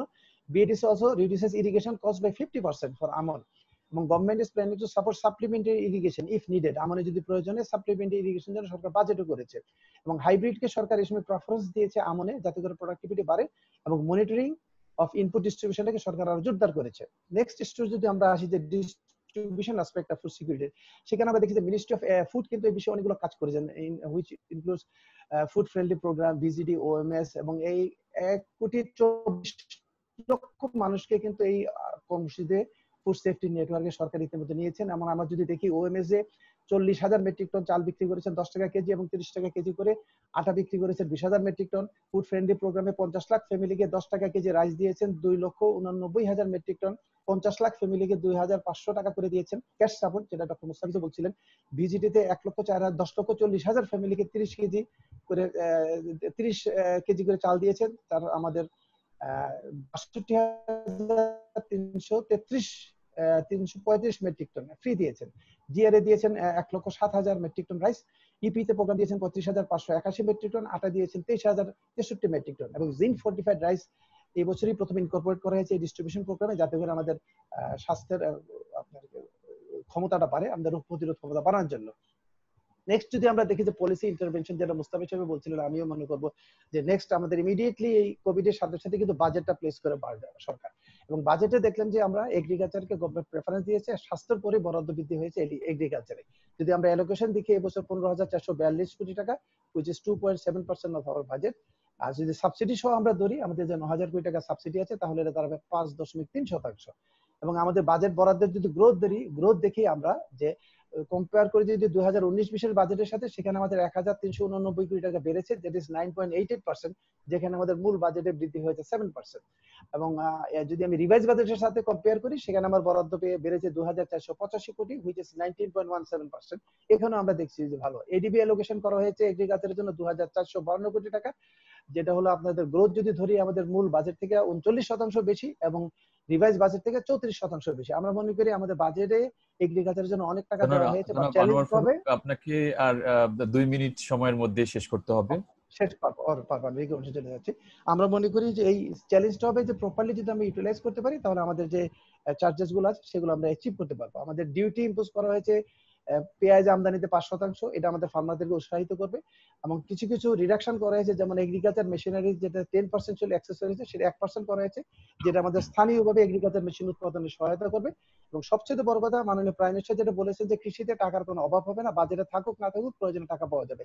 আমি মনে করি এই ধরনের একটি মাননীয় প্রধানমন্ত্রী হেড অফ দ্য স্টেটের একটি ঘোষণা কিন্তু কৃষিকে অনেক দূর এগিয়ে নিয়ে যাবে। এখন আমাদের যেটা রিকমেন্ডেশন আমরা বলতে যাচ্ছি, এখন যে সমস্যাটা যেটা আছে, আমরা বলবো যে এই যে গভর্নমেন্ট ডিক্লেয়ার যে ক্রেডিট সাপোর্ট দেওয়া হয়েছে পুয়ার এবং মার্জিনাল ফার্মার, এটাকে এনশিওর করতে হবে যাতে ব্যাংকিং চ্যানেল টাকাটা কৃষকরা পায়, ইন টাইমলি পায়, কারণ তাদের ওয়ার্কিং ক্যাপিটাল দরকার। আমাদের যে রিবিল্ডিং করা দরকার আমাদের মার্কেট সিস্টেমটাকে, যেটা আমাদের খুব ইম্পর্টেন্ট, কারণ এটা যতক্ষণ না করতে পারবো, তাহলে বাজার ব্যবস্থাপনা উন্নত না হলে কিন্তু ফার্মাররাও দাম পাবে না, কনজিউমাররাও একটা বেটার প্রাইসে খেতে পারবে না। এনকারেজ আমাদের প্রাইভেট সেক্টর এনকারেজ করতে হবে, যেটা এগ্রো মার্কেটিং এ যে ব্যবসাটা প্রাইভেট সেক্টর করবে। কিন্তু আমরা বাজেটের দুর্বলতা হলো আমরা এখানে প্রাইভেট সেক্টরকে উৎসাহিত করার জন্য কোনো প্রণোদনা দেখতে পেলাম না। আমরা মনে করি এখানে দরকার প্রাইভেট সেক্টরকে উৎসাহিত করার জন্য, সেটা ট্যাক্স হলিডে হতে পারে, ক্রেডিট সাপোর্ট হতে পারে, ডিউটি সাপোর্ট হতে পারে, including digitisation of the market সিস্টেমটাকে আমাদের করতে হবে। ডিউটি এবং ক্রেডিট সাপোর্ট দিতে হবে এগ্রিকালচার স্টোরেজ ফ্যাসিলিটিতে এবং এগ্রিকালচার ট্রান্সপোর্ট ক্যাপাসিটি বিল্ডিং এ। সেটা আমি আগে বললাম যে আমাদের কোনো ডেডিকেটেড ট্রান্সপোর্ট নাই, যেটা হুইচ ইজ ভেরি ইম্পর্টেন্ট। এবং আমরা মনে করি আমাদের ডাটার খুব অভাব, সেই জন্য ডিজিটাইজেশন অফ এক্সটেনশন এবং সার্ভিসেস এবং ফার্মার্স কার্ডটাকেও ডিজিটাইজ করতে হবে, তাতে করে আমরা কোথায় কি পরিমাণ ক্ষতি হচ্ছে, কি পরিমাণ উৎপাদন হচ্ছে সেটা যাতে দ্রুত বের করতে পারি। Introducing cash incentive two farmers which is এখন খুব ইম্পর্টেন্ট। বিশেষ করে আমরা যে ধরনের ইম্পোর্ট সাবস্টিটিউট করছি, কোভিড এর কারণে অনেক কিছু হয়তো আমদানি করা আমাদের সম্ভব হবে না, আমাদের পেঁয়াজ বলেন, রসুন বলেন, আদা বলেন, ওয়েলসিড বলেন, এগুলো কিন্তু আমরা যদি ফার্মারদেরকে ইনসেন্টিভ দেই তাহলে কিন্তু এই চাষটা বাড়বে। কারণ এই ফসলগুলো যখন আসে রবি ক্রপে তখন অন্যান্য ক্রপের সাথে কম্পিটিটিভ না বলে কিছু করতে চায় না, সুতরাং এখানে কৃষককে ক্যাশ সাপোর্ট দিয়ে এই ফসলগুলো আমাদের উৎপাদন করা একান্ত দরকার। আমরা মনে করি extension of good agriculture practices for ensuring safe and nutritious food এখন দরকার। এই গুড এগ্রিকালচার প্র্যাকটিস এখন আমাদের অবশ্যই করতে হবে এবং এই বাজেটে সেটা করা দরকার। আমরা মনে করি আমাদের যে আমরা শুধু কেমিক্যাল ফার্টিলাইজার সাবসিডি দিচ্ছি, এখন আমাদের সময় এসেছে অর্গানিক ফার্টিলাইজার এবং ভার্মি কম্পোস্ট সাবসিডি দিতে হবে। এটা তিনটা লাভ হবে। একটা হলো যে গ্রামীণ অর্থনীতিতে কর্মসংস্থান হবে, বিশেষ করে মেয়েদের কর্মসংস্থান হবে, আমাদেরকে এনভায়রনমেন্টকে রক্ষা করবে এবং জমির উর্বরতা শক্তি বাড়বে। সুতরাং আমাদেরকে যেহেতু এবার সাবসিডিতে আমাদের ফার্টিলাইজার সাবসিডি অনেক টাকা থেকে যাবে, কারণ আমরা সেই আন্তর্জাতিক বাজারে তেলের দাম কমে যাওয়াতে সারের দাম কমে যাচ্ছে, সুতরাং এই যে বাড়তি টাকাটা, এই টাকাটা আমরা কৃষকদের প্রণোদনা দিতে পারি ক্যাশ, এবং আমরা অর্গানিক ফার্টিলাইজার এবং ভার্মি কম্পোস্ট সাবসিডি আমরা ইন্ট্রোডিউস করতে পারি, যেটা আমার দরকার। এফিশিয়েন্ট সোশ্যাল সেফটি নেট প্রোগ্রামটা আমাদের খুব দরকার। আপনার নির্ধারিত সময়ের চেয়েও 3 মিনিট সময় হয়ে গেছে। আপনি আলোচনার সময় কোশ্চেন এন্ড আনসার সেশনের সময় আর আমার বেশি নেই, আমার 10 সেকেন্ড লাগবে, আমি লাস্ট এটাই আমার লাস্ট স্লাইড শেষ করে দিচ্ছি। সোশ্যাল সেফটি নেটওয়ার্কে আমাদের পিলফারেস্ট আমাদের কমাতে হবে এবং আমরা মনে করি মেক মিল, ডিম, দুধ, মাছ এগুলো আমাদের স্কুল ফিডিং প্রোগ্রামে মিড ডে মিলে যদি দেই তাহলে আমাদের খামারিরা উপকৃত হবেন। এবং এফেক্টিভ কোঅর্ডিনেশন দরকার এবং বিভিন্ন মিনিস্ট্রির মধ্যে যেটা দরকার, এবং ফ্যাসিলিটেড ইনোভেশন, এবং আমাদের মোর ইনভেস্টমেন্ট করতে হবে R&D তে, তাহলে আমাদের সাস্টেইনেবল, সেফ এবং প্রফিটেবল এগ্রিকালচার হবে। আমি মনে করি এই কাজগুলো যদি আমরা করতে পারি তাহলে আগামী দিনে যে ফুড সেফটি যে সমস্যাটা সেটা আমাদের দেশে অন্তত থাকবে না। আমাদের দেশে উই হ্যাভ এফিশিয়েন্ট ফুড, আমাদের প্রোডাকশন অত্যন্ত ভালো, আমাদের কৃষকরা অত্যন্ত পজিটিভ, সুতরাং এদেরকে ধরে রাখাই আমাদের কাজ। সরকারকে যে কাজটা করছেন এর সাথে আমাদের সবাইকে থাকতে হবে এবং আমরা মনে করি আগামী দিনে আমরা ফুড সেফ একটা সিকিউরিটি একটা নেশন হিসেবে দাঁড়াতে পারবো। সবাইকে অসংখ্য অসংখ্য ধন্যবাদ। ধন্যবাদ জনাব আনোয়ার ফারুক, আপনার অত্যন্ত গবেষণাধর্মী প্রবন্ধ উপস্থাপনের জন্য। আপনি আমাদের খাদ্য নিরাপত্তার স্ট্রেংথ এবং উইকনেসটা তুলে ধরেছেন এবং কিছু কংক্রিট পলিসি রিকমেন্ডেশন দিয়েছেন। আমরা মনে করি সংশ্লিষ্ট কর্তৃপক্ষ এ থেকে ধারণা পাবেন। বাংলাদেশ একটা জনবহুল দেশ এবং we have so many people to feed, এবং বিভিন্ন অথেন্টিক এবং রেপুটেড সোর্স থেকে যে ইন্ডিকেশনস গুলো আসছে যে একটা গ্লোবাল রিসেশন এবং মহামারী হয়তো বিশ্ব ফেস করতে যাচ্ছে, সেই ক্ষেত্রে এই জনবহুল দেশ বাংলাদেশে খাদ্য নিরাপত্তা সত্যি একটি বড় দুশ্চিন্তার বিষয়। আমাদের প্রাইম মিনিস্টার ইতিমধ্যে বলেছেন যে 1 ইঞ্চি জায়গাও যেন অনাবাদি না থাকে। তো সেই ক্ষেত্রে আসলে অনেক ইনিশিয়েটিভ নেওয়া হয়েছে, 5,000 কোটি টাকার কথা বলা হয়েছে, কিন্তু সেই ক্ষেত্রে এগুলো সেই ভালনারেবল ফার্মার্স বা যে টার্গেট গ্রুপ তাদের কাছে ঠিক মতো সেগুলো পড়ছে কিনা, এবং সেই ক্ষেত্রে আসলে মনিটরিং টিম বা সেই বিষয়গুলো অবশ্যই দেখার বিষয় বলে আমি মনে করি। এবার আমি আমাদের সর্বশেষ বক্তা জনাব অ্যাম্বাসেডর শহীদুল হক, উনি উপস্থাপন করবেন geopolitics of COVID-19, a very reputed diplomat. আমি অ্যাম্বাসেডর শহীদুল হককে অনুরোধ করছি ওনার প্রেজেন্টেশনটি উপস্থাপনের জন্য। ধন্যবাদ ডক্টর জসিম। এ পর্যায়ে আমরা একটু দেখতে চাই যে ভূ রাজনীতির ক্ষেত্রে কোভিড কি প্রভাব রাখছে এবং তার প্রেক্ষিতে আমাদের কূটনীতির ক্ষেত্রে কি পরিবর্তন বা আনা দরকার, এই ধরনের একটা চিন্তা ভাবনা। আমি আমার প্রেজেন্টেশনে 4টা এলাকা ফোকাস করব। প্রথমে আসলে আমরা জেনে নিতে চাই আসলে কি করোনা জিওপলিটিক্সের উপরে প্রভাব রাখছে আমাদের অঞ্চলে এবং পৃথিবীতে। দ্বিতীয়ত যদি সেটা হয়ে থাকে তাহলে পৃথিবী এই কোভিডের সমস্যার সময় এবং পরবর্তীতে কিভাবে পাল্টে যাবে সেইটা আমাদেরকে দেখতে হবে। তৃতীয়ত এই নতুন কূটনীতির অবয়বটা কি হবে, এবং চতুর্থ যে বাংলাদেশের কূটনীতি সেই ক্ষেত্রে কিরকম হবে। আমরা কুইকলি একটু দেখে নিই যে পৃথিবী যারা ভূ রাজনীতি নিয়ে কথাবার্তা বলেন, চিন্তা ভাবনা করেন, তারা কিভাবে এটা দেখছে। আমি একটু স্লাইড ব্যবহার করব, স্লাইডটা ইংরেজিতে আছে, আমি কিছুটা একটু ইংরেজিও ব্যবহার করব। আশা করি আপনারা এটা দেখতে পাচ্ছেন স্লাইডে। একটা হলো যে এই জুলাই মাসে ফরেন অ্যাফেয়ার্স একটা ইস্যু বার করেছে, এবং দেখেন ইস্যুর প্রথম পেজটা কিরকম একটা আশঙ্কার কথা বলছি, ইভেন জিওপলিটিক্স এর প্রেক্ষাপটে। তো এখানে একটা স্টাডি করে দেখা গেছে যে তারা মোটামুটি 50 জন এক্সপার্টের সাথে কথা বলেছেন, তাদের মধ্যে 20% মনে করেন যে আসলে এইটা যে জিওপলিটিক্সটা যেভাবে চেঞ্জ হচ্ছিল ওইভাবেই চেঞ্জ হতে থাকবে, কিন্তু দুপক্ষই আছে, তারা অনেকে মনে করেন যে এটা কোনো প্রভাব রাখবে না, এক পক্ষ বলছেন যে প্রভাব রাখবে। কিন্তু একটা জিনিস আমাদের খেয়াল রাখতে হবে যে জিওপলিটিক্স কিন্তু একটা ডাইনামিক প্রসেস, এবং এটা কিন্তু পরিবর্তন হচ্ছিল, নানা কারণে হচ্ছিল। তো এখন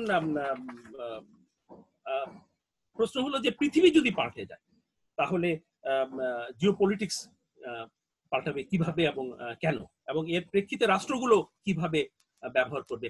আমরা যদি একটু পিছনে থাকি তাহলে দেখবো যে দেখেন প্লেগ, কলেরা এবং স্প্যানিশ ফ্লু, এই 3 সময় কিন্তু একটা মেজর জিওপলিটিক্যাল চেঞ্জেস এসেছে। আমি ওই ডিটেলে আজকে আর যাবো না।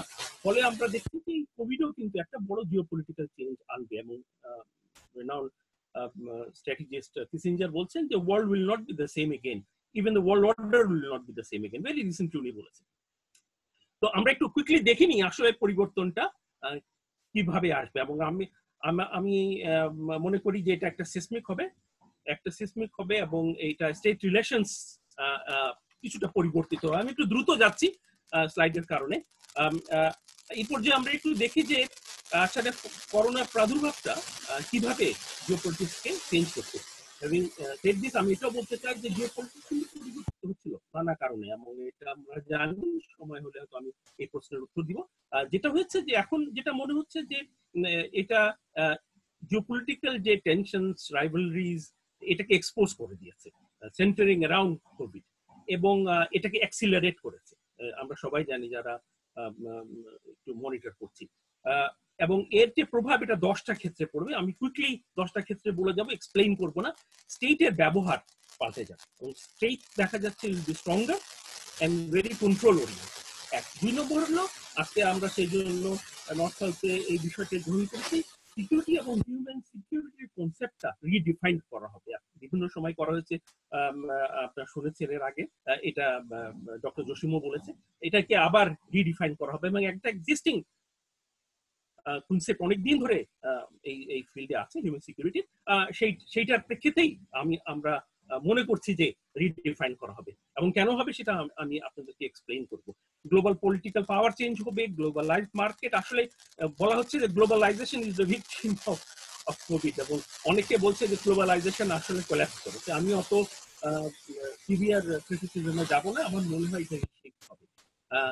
যেটা একটা বড় জিনিস আসছে সেটা হলো জিওপলিটিক্স অফ টেকনোলজি। টেকনোলজি নিয়ে অনেক কথা হয়েছে, আমাদের ভিসি স্যারও বলেছেন। আমার মনে হয় যে টেকনোলজি, বিশেষ করে AI enhance technology will redefine the everything. মাল্টিল্যাটারালিজম তো এখন খুবই লেস কনফিডেন্ট ফিল করছে আমরা। ইউরোপিয়ান ইউনিয়ন প্রজেক্ট, যদিও দে are getting there act together, but it has come under threat. Balance of power change হচ্ছে, ওয়েস্ট থেকে ইস্টে আসছে, তার ফলে একটা ওভারঅল টার্মোয়েল তো বাজারে আছে। কোভিড এটাকে আরো এক্সপেডাইট করেছে। আমরা আমাদের নিজস্ব এলাকায়ও সেটা দেখি। আর সাউথ এশিয়ার ক্ষেত্রে আমি বলবো যে আমাদের inter south Asian কোলাবোরেশনটা is getting weaker and weaker, এবং আমরা সাউথ এশিয়ান দেশগুলো বিয়ন্ড সাউথ এশিয়া দেখছি rather than inside south Asia. যদিও আমরা মাঝে মাঝে বলি, কিন্তু আসলে করবার সময় we look beyond south Asia. এটা একটা মেজর সাব রিজিওনাল ক্রাইসিস। অন্যান্য সাব রিজনে কিন্তু আমরা এই ধরনের টেন্ডেন্সি দেখি না। Look at south east Asia, how they are getting there act together. এবং বড় একটা যেটা ট্রেন্ড অনেকদিন ধরেই চলছিল বাজারে, মিডল পাওয়ার রাইজ করছে, এবং ন্যাশনালিজমের জন্য ফোবিয়া হবে। আচ্ছা, পোস্ট প্যান্ডেমিক কিরকম হবে এই কুইকলি আপনাদেরকে 7টা এলাকা আমি এটা ইলাবোরেশনে যাব না, আমার মনে হয় পরের দিকে আমি একটু লম্বা করব। সেটা হলো লিবারেল অর্ডার, যেটা আমরা জানি সেকেন্ড ওয়ার্ল্ড ওয়ারের পরে এসছে ওয়েস্টার্ন লিবারেল ওয়ার্ল্ড, এইটা রিশেপ হবে। হ্যাঁ, কেউ কেউ বলছে কলাশ করে গেছে অলরেডি, আমি আর ওইটা যাই না, বাট আমি রেখেছি for further thought. মাল্টিল্যাটারালিজম and international law, যেটার উপরে আমাদের এই রাষ্ট্রীয় ব্যবস্থা এখন প্রতিষ্ঠিত, এইটা আন্ডারস্ট্যান্ড, এবং নতুন ধরনের ইন্টারন্যাশনাল অর্গানাইজেশন প্রি এমিনেন্স, যেমন ওয়ার্ল্ড ইকোনমিক ফোরাম, যখন WHO ফল্টার করছে, যখন UN system is coming under criticism, world economic forum is coming out as a global collective voice in terms of policy fixes. Rule-based open economy, নানা রকম question এসে, WHO discredited হয়েছে, WTO তে বিরাট একটা crisis চলছে, যেটা ট্রেডিং সিস্টেমের একটা বড় হাব ছিল আমাদের, এবং মাল্টিল্যাটারাল অ্যারেঞ্জমেন্ট ইনক্লুডিং কোয়েশ্চেন উঠছে যে ওয়ার্ল্ড ব্যাংক এন্ড IMF এরা কি আসলেই সবাইকে সমানভাবে সুবিধা দিতে পেরেছে। আর ইন্টারন্যাশনাল সিকিউরিটি অ্যারেঞ্জমেন্ট, আপনারা জানেন যে ন্যাটো নিয়ে কোয়েশ্চেন উঠছে, নতুন নতুন সিকিউরিটি অ্যালায়েন্স জন্ম নিচ্ছে। আমাদের এখানে ইন্দো প্যাসিফিক একটা বড় ওই ধরনের প্রচেষ্টা চলছে। সবচেয়ে বড় আমি মনে করি যে ধাক্কা এসছে, সেটা হলো মাইগ্রেশন, হিউম্যানিটেরিয়ানিজম এন্ড রিফিউজি রিজিম, যেটা সেকেন্ড ওয়ার্ল্ড ওয়ারের পরে ওয়েস্টার্ন লিবারালিজমের একটা বড় পিলার ছিল। ওই সবাই ধৈর্য হারাচ্ছেন এবং একটা ডিসঅর্ডার তৈরি হয়েছে। কারণ যদি মাইগ্রেশন এবং রিফিউজিমকে আমরা ঠিকভাবে না চালাতে পারি, তাহলে কিন্তু গ্লোবালি একটা বড় ধরনের ডিসঅর্ডারের জন্ম হবে। ডক্টর তৌফিক বলেছেন যে আমরা হয়তো এক সময় আবার এই বিষয়টা নিয়ে বিস্তারিত আলাপ করবে। সাস্টেনেবল ডেভেলপমেন্ট ধরাই হয়েছিল যে new architecture for the development of the world, এখন একটু লেস অ্যাটেনশন পাচ্ছে। আমার মনে হয় ওই জায়গাটা আমাদেরকে পরবর্তীতে দেখতে হবে। এবং বড় যেটা সমস্যার কথা আমি শুনছি যে রিসোর্স কনস্ট্রেইন, যেহেতু সব রাষ্ট্রেই সমস্যায় পড়েছে, কে যে রিসোর্সের দরকার হবে এসডিজি ইমপ্লিমেন্টেশনে, ওইটা পাচ্ছি না। চলে যাই পরে, ডিপ্লোমেসি কিভাবে করছে। আমি কুইকলি এই জায়গায় ফোকাস করবো না বেশি। আমি দেখছি 6 ways diplomacy is going to be reshaped. সেটা হলো যে টেনশন, রিফটস এন্ড স্ট্র্যাটেজিক ইনস্টেবিলিটি, আমি কেওয়াস বলবো না, ওই জায়গায় একটা সমস্যা, এটা between and among this. Increase number of state and non-state actors are getting involved, including some of the bigger powers and bigger companies.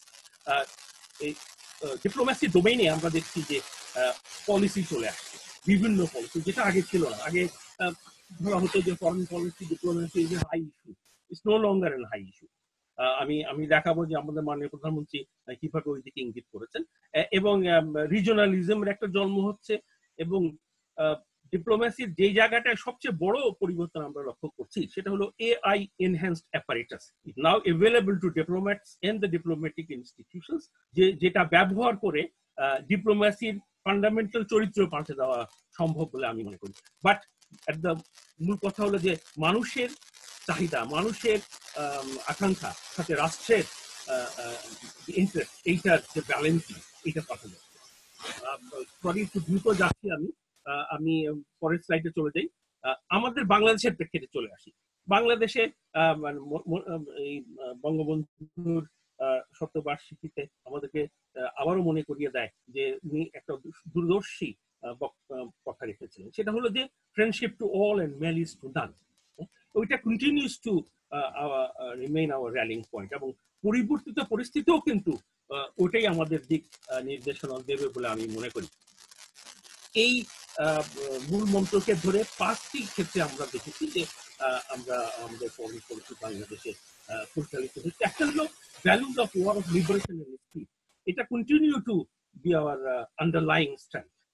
Piece, stability and sustainable ডেভেলপমেন্টে focus করা হয়েছে, specially during the last decade. এবং একটা dynamic pragmatism দেখি, যেটা মাননীয় প্রধানমন্ত্রী নিজেই আসলে করেন। হিউম্যানিটেরিয়ানিজম এবং হিউম্যান রাইটস কিন্তু আমাদের একটা বক্তব্য ছিল। আরেকটা হলো যে বাংলাদেশে সবসময় নতুন অ্যালায়েন্স গঠন করা, নতুন অ্যালায়েন্সে যোগ দেওয়া, নতুন অ্যালায়েন্স একটা কে থাকা নিয়ে আমরা কথা বলেছি। বাট আমার মনে হয় যে সোফার জিওপলিটিক্যাল এবং জিও ইকোনমিক ইন্টারেস্ট লিমিটেশনস এর একটা ব্যালেন্স বাংলাদেশ ফরেন পলিসিতে খুব প্রমিনেন্টলি এসছে, বিশেষ করে লাস্ট ডিকেডে, যেটা অনেকেরই দৃষ্টি আকর্ষণ করেছে এবং কিছু রেকগনিশনও আমার মনে হয় বাংলাদেশ পেয়েছে। রিথিঙ্কিং ডিপ্লোমেসি, আমি লাস্ট স্লাইডে চলে আসছি। মাননীয় প্রধানমন্ত্রী ওয়ার্ল্ড ইকোনমিক ফোরামে বক্তব্য রাখতে যে আসলে একটা মানে ভবিষ্যৎ ডিপ্লোমেসি কি হবে বা ইন্টারস্টেট রিলেশন কি হবে বা মাল্টিল্যাটারালিজম কিভাবে ইভলভ করতে পারে সে ব্যাপারে 5টা গাইডেন্স দিয়েছেন। আমি জাস্ট একটু এটা একটু ফ্ল্যাগ করি। সেটা হলো যে একটা উনি বলেছেন যে আমাদের human wellbeing, climate change, migration and ইনইকুয়ালিটিজ এর ক্ষেত্রে নতুন চিন্তা আনতে হবে এবং এই চিন্তাটা আপনারা জানেন যে সবসময় আমরা বলি যে এটা সচিতের পক্ষে থাকতে হবে। দ্বিতীয়ত, pro people and pro planet business and industry evolve করতে হবে। আমার মনে হয় এটা অন্যান্য বক্তব্যে প্রচুর আমরা দেখেছি, ইনক্লুডিং ইন এগ্রিকালচার, যে এট দ্য এন্ড এটা জনগণ এবং পৃথিবী, এই দুটোর যে সমন্বয়, এইটার কথা মানে প্রধানমন্ত্রী বারে বারে বলেছে। তারপরে উনি বলেছেন যে টেকনোলজি ঠিক আছে এবং টেকনোলজি ডিভাইডকে অ্যাড্রেস করতে গিয়ে উনি বলেছেন যে টেকনোলজি কিসের জন্য, ফর বেটার ওয়ার্ল্ড। এবং লাস্ট হলো যে উনি একটা গ্লোবাল লিডারশিপ যেটা মাল্টিল্যাটারালিজমকে, পার্টনারশিপকে রিভাইভ করবে, এটার কথা উনি ওয়ার্ল্ড ইকোনমিক ফোরামে বলেছেন। এবং পরবর্তীতে উনি একটা অপেডো অর্থাৎ করেছেন যেখানেও এই জিনিসটি উনি তুলে ধরেছেন। গ্লোবাল কম্প্যাক্টের কথা উনি ফ্ল্যাগ করেছিলেন ওই প্ল্যাটফর্মে, যেটা আমার মনে হয় যে বার্ডেন শেয়ারিং এন্ড রেসপন্সিবিলিটি। কারণ আমরা গ্লোবাল লিডারশিপের ক্ষেত্রে একটা বড় ভ্যাকুয়াম দেখছি। সেকেন্ড ওয়ার্ল্ড ওয়ার এর কথা চিন্তা করেন, অন্যান্য প্যান্ডেমিকের কথা চিন্তা করেন, তখন কিন্তু একটা গ্রুপ অফ কান্ট্রিজ, একটা গ্রুপ অফ লিডার্স ছিল যারা এই ক্রাইসিসটার মধ্য দিয়ে সভ্যতাকে এগিয়ে নিয়ে গেছে। ওই জায়গায় একটা ফাটল আমরা দেখছি। সেই জন্য উনি এটার জন্য একটা বল দিয়েছেন। আসলে ওনার এই দিক নির্দেশনার ভিত্তি কিন্তু আমরা দেখি হিউম্যান সিকিউরিটি সেন্ট্রিক একটা রেসপন্সিবল গ্লোবাল লিডারশিপের ডাক দিয়েছেন উনি। আমি লাস্ট স্লাইডে চলে আসছি, আমাকে আর 1 মিনিট দিলেই হবে। এখন এই অবস্থায় আমরা আমার মনে হয় যে আমাদের পররাষ্ট্র মন্ত্রণালয় এবং আমাদের সিভিল সোসাইটি, ইউনিভার্সিটিজ 4টা এলাকায় ফোকাস করতে পারে। একটা হলো যে একটা এই ক্রাইসিসের সময় কিন্তু critical strategic thinking for foreign policy making এইটা অন রাখতে হবে। এবং এই সময় আমি বলেছি এআই এনহ্যান্স ডিপ্লোম্যাটিক টুলস ব্যবহার করা হচ্ছে। সুতরাং স্ট্র্যাটেজিক ক্রিটিক্যাল থিঙ্কিং এর ডাইমেনশনটা পরিবর্তিত হয়েছে, ওই জায়গাটা খেয়াল রাখতে হবে। 2, একটা ক্রেডিবল ব্যালেন্সিং, যেটা আমার মাননীয় প্রধানমন্ত্রী সবসময় অত্যন্ত সুন্দরভাবে করেছেন, এইটা কিন্তু কন্টিনিউ করতে হবে। এবং এই সময় কিন্তু ইটস ভেরি চ্যালেঞ্জিং। আমার মনে হয় আমি কি বলতে চাচ্ছি সেটা আপনারা বুঝতে পারছেন। ওই জায়গাটা ধরে রাখাটা কিন্তু বাংলাদেশের জন্য অত্যন্ত প্রয়োজনীয়। 3 হলো একটা কোহেরেন্ট ন্যারেটিভ থাকতে হবে, হ্যাঁ, একটা duly calibrated ইনকোহেরেন্ট foreign policy narrative hertz state, ওই জায়গাটা খেয়াল রাখতে হবে। এবং লিডারশিপের ক্ষেত্রে আমার মনে হয় বাংলাদেশ অলরেডি চেষ্টা করছে, মানে প্রধানমন্ত্রী সবসময় এটা কো লিডারশিপ।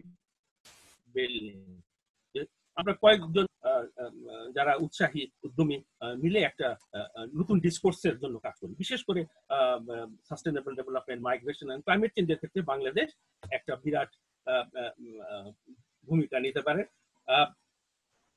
আমি সেটা হলো diplomacy strategically managing unthinkable, unknown and unknowable factors and forces। এটা যদিও আমাদেরকে পড়ানো হয়েছে, কিন্তু রিয়েলিটিতে আসলে দেখা যায় যে যখনই একটা unknown and unknowable factors আছে লাইফ করোনা, তখন কিন্তু আমরা সবাই কিছু না। বাট এট দ্য এন্ড এটা হলো protecting national interest, people and planet. এটা বলে আমি শেষ করবো, একটু সময় বেশি নিয়েছি, sorry.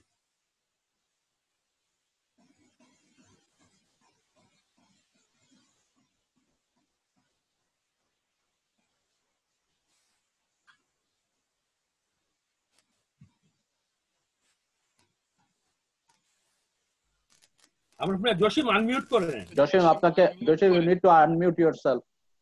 I'm sorry. Ambassador Shahidul Haq, thank you very much for your very insightful presentation. What would be the diplomacy in the days coming আপনি চমৎকারভাবে সেটা তুলে ধরেছেন। একটি বিষয় আমরা খেয়াল করছি যে Covid is our common enemy, but unfortunately for this geopolitics or power struggle, we see that our neighbors are involved in border conflicts. So আমি এই পর্যায়ে যেহেতু আসলে আমাদের সময়ের স্বল্পতা, আমরা 12:30 পর্যন্ত আমাদের এই অনুষ্ঠানটা কন্টিনিউ করার আমাদের প্ল্যান ছিল। ইতিমধ্যে 15 মিনিট পার হয়ে গেছে। তো আমি এই পর্যায়ে ব্রিগেডিয়ার শাহাদুল আলমকে অনুরোধ করব জিওপলিটিক্সের উপর আলোচনা একটু আলোকপাত করার জন্য, এবং সময় 4 মিনিট। জি, ধন্যবাদ। ব্রিগেডিয়ার শাহাদুল আলম। আচ্ছা, ব্রিগেডিয়ার শাহিদুল আলম সম্ভবত এই মুহূর্তে উনি ছিলেন। তো সেই ক্ষেত্রে আমি প্রফেসর আব্দুর রব খান, আমি আপনাকে অনুরোধ করব আপনার বিশেষ করে শিক্ষা বিষয়ে আলোচনা শুরু করার জন্য, আলোকপাত করার জন্য। ধন্যবাদ and welcome everybody. Can you hear me? জি, শুনতে পাচ্ছি। Thank you. আমি প্রফেসর আতিকুল ইসলাম, vice chancellor north south university, ওনার যে প্রেজেন্টেশন ছিল education and skill development, how it has been affected or it will affect COVID-19, এই জিনিসটা নিয়ে ওনার excellent presentation, very organised and very well আর্গুমেন্টেড। এখানে আসলে আমার অ্যাড করার কিছুই নাই আর ডিডাক্ট করার কিছু নাই। আমি জাস্ট একটা দুইটা পয়েন্ট একটু একটা অ্যাঙ্গেলটা বের করার চেষ্টা করব, এবং সময় যেহেতু 4 মিনিট। প্রথমত একটা জিনিস মনে রাখতে হবে যে হিউম্যান সিকিউরিটি নিয়ে আমাদের একটা পার্সপেক্টিভে আমরা দেখছি। হিউম্যান সিকিউরিটি একটা সফট সাবজেক্ট ছিল আমরা যতদিন যা লেখাপড়া করেছি, কিন্তু এখন এই মুহূর্তে কোভিড যেভাবে human security, weather it is fear of from want or fear from fear freedom from fear, যেটাই হোক, এটা একটা ডিরেক্টলি হিট করেছে। কোভিড এই দুইটা আসপেক্টকে ডিরেক্টলি হিট করেছে। অর্থাৎ কিনা এখন দেখেন আপনি, এমন ভাবে হিট করেছে যে কোভিড এর ভয়ে বের হওয়ার কথা না, কিন্তু মানুষ পেটের দায়ে বের হয়ে আসছে, এটা এসে আবার সে ওই রোগ দিয়ে আসছে। কাজে এই জিনিসটা আমাদেরকে যে কোভিড আমাদেরকে যেভাবে এফেক্ট করেছে, একদম সরাসরি আমাদের নিরাপত্তাকে, খাবারের দিক দিয়ে হোক, আবার ফিজিক্যাল সেফটির দিক দিয়ে হোক, এটা ডিরেক্টলি হেড করেছে। আচ্ছা, আমরা আসি এডুকেশনের সেক্টরে। এডুকেশন সেক্টরে যে সমস্ত চেঞ্জ এসছে, আমরা হায়ার এডুকেশন নিয়ে কথা বলছি, স্যার যেটা বলেছেন যে আমাদের এডুকেশনে কিছু traditional role of skill formation ছিল, ল্যাবে আপনার ল্যাবের ট্রেনিং, তারপর বিভিন্ন রকম প্র্যাকটিক্যাল হ্যান্ডস অন ট্রেনিং ছিল, এই জিনিসগুলো সব বন্ধ হয়ে গেছে। তার অর্থ skill formation of the traditional education আমরা যেটা এতদিন ইম্পার্ট করে আসছি স্টুডেন্টকে, এবং তার উপর বেসিস করে সে ইমিডিয়েটলি জব মার্কেটে ইউড হ্যাভ কোয়ালিফাইড, সেই জিনিসটা কিন্তু এখানে এফেক্টেড হয়েছে। এবং আমরা এখন ল্যাবের ক্লাসগুলো পর্যন্ত সাসপেন্ড করে রাখছি, যেটা until normal time, and I don't know কখন নর্মাল টাইমটা আসবে। এটা একটা বড় এরিয়া আমাদেরকে দেখতে হবে। তবে আরেকটা জিনিস হয়েছে যেটা, সেটা হলো যে because of shutdown both locally, nationally এবং ইন্টারন্যাশনালি, আপনার আমাদের ছেলেদের পাশ করার পরে যে একটা বাইরে যাওয়ার টেন্ডেন্সি ছিল ফর হায়ার এডুকেশন, এই জিনিসটা কিন্তু এখন আপাতত অন্তত আপাতত বন্ধ আছে। তার অর্থ এরা ভিতরেই আছে, এবং সেটার জন্য ডিমান্ড ফর হায়ার এডুকেশন এটা কিন্তু বেশি আছে আমাদের এখানে। এইটা একটা পজিটিভ জিনিস হয়েছে যে আমাদের এডুকেশন ব্যবস্থায় আমাদের ডিমান্ড ফ্রম দ্য স্টুডেন্টস এটা আছে। কাজে এই একটা অপরচুনিটি, গোল্ডেন অপরচুনিটি আমাদের কাছে আছে। এখন একটা কোশ্চেন হলো যে আমাদেরকে রি ইমাজিনিং এডুকেশন, যেটা আমাদের ভাইস চ্যান্সেলর সাহেব পয়েন্ট আউট করেছে যে একটা মেজর চ্যালেঞ্জ আসবে প্রাইভেট সেক্টরে, যে প্রাইভেট সেক্টর এডুকেশন ইনস্টিটিউশন গুলোই ফাইন্যান্সিয়ালি হার্ড হিট হয়ে এটাদের হবে, এবং আমাদের যে মার্জার কালচার নাই, যে আমরা কিভাবে এটা ডিল করব, এই জায়গাটায় রি ইমাজিনেশন করা দরকার। অর্থাৎ কিনা এখন আমাদের একটা জিনিস দেখতে হবে যে কোল্ড ওয়ার যখন শেষ হলো, সে কোল্ড ওয়ারের পরের যে ইন্টারন্যাশনাল ব্যবস্থা, সেটা ভাবতে ভাবতেই কিন্তু ইন্টারন্যাশনাল ব্যবস্থা অন্য চেঞ্জ আসলো। সিমিলারলি এই কিন্তু কোভিড এর নিয়ে, কোভিড এর ফলে যে এডুকেশন সিস্টেমটা আমাদেরকে রিইমাজিন করতে হবে, রিথিঙ্ক করতে হবে, এটা আমরা যত তাড়াতাড়ি করতে পারি তত তাড়াতাড়ি কিন্তু আমাদের ছাত্রদের জন্য এটা মঙ্গল হবে। আমরা আপনার ফিজিক্যাল ল্যাবে তাদেরকে নিয়ে নিতে পারছি না, কিন্তু আর কিভাবে আমরা করতে পারি যাতে করে তাদের প্র্যাকটিকামটা আমরা দিতে পারি। এই যে জিনিসগুলো কেন আমাদেরকে মনে রাখতে হবে যে কোভিড যে এসছে এটা 3 মাস 4 মাস সহজে চলে যাবে না। It is going to stay with us this way that way. আমাদের নাকে যে মাস্কটা বাঁধছি আমরা, এই মাস্ক অবস্থায় আমাদেরকে সবাইকে দেখতে হবে, আমরা পুরো ফেস দেখতে পারবো না। কাজে এই সামনের এই জিনিসটা আমাদের মনে রাখতে হবে যে সামনের দিনগুলোতে আমরা এডুকেশনটাকে যত তাড়াতাড়ি রিইমাজিন রিথিঙ্কিং করে আমরা ছাত্রদের কাছে নিয়ে যেতে পারি। এখন আমরা কিন্তু একটা হসপস করতেছি, আগের এডুকেশন কারিকুলামের একটা অংশ মাত্র আমরা তাদেরকে অনলাইনে ডিস্ট্রিবিউট করতেছি, এবং ছাত্ররা আমি যা বলতেছি ছাত্ররা শুনতেছে না বিকজ অফ আমাদের টেকনিক্যাল প্রবলেমের জন্য। কাজেই তারা এডুকেশনটাকে পুরোপুরি পাচ্ছে না। এটা কিন্তু আমাদের জন্য একটা বড় দুঃখের জায়গা, ডিসঅ্যাপয়েন্টমেন্ট জায়গা। আমি শিক্ষক হিসাবে আমি যা বলতে চাচ্ছি ছাত্র সেটা পাচ্ছে না। এর ফলে পরীক্ষার সময় আমি যে কোশ্চেন করতেছি উত্তর দিতে পারছে না। কাজে এটা একটা বড় চ্যালেঞ্জ আমাদের জন্য। এই জিনিসগুলোকে আমরা যত আমাদের তাড়াতাড়ি বসতে হবে। স্যার যদিও বলছে আমাদের প্রাইভেট সেক্টরে আমাদের কোলাবোরেশনের সমস্যা, কিন্তু আমাদেরকে এগুলো নিয়ে বসে প্রাইভেট পাবলিক সবাইকে মলে এক হয়ে আমাদেরকে রিথিঙ্ক করতে হবে। যদি না করি তাহলে আমাদের ছাত্ররা কিন্তু আরো বেশি অশিক্ষিত থেকে যাবে।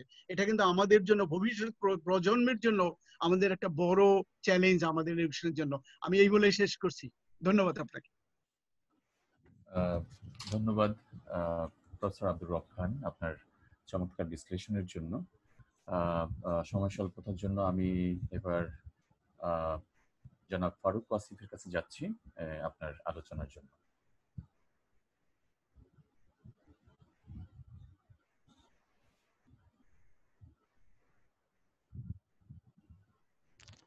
সবাইকে শুভেচ্ছা।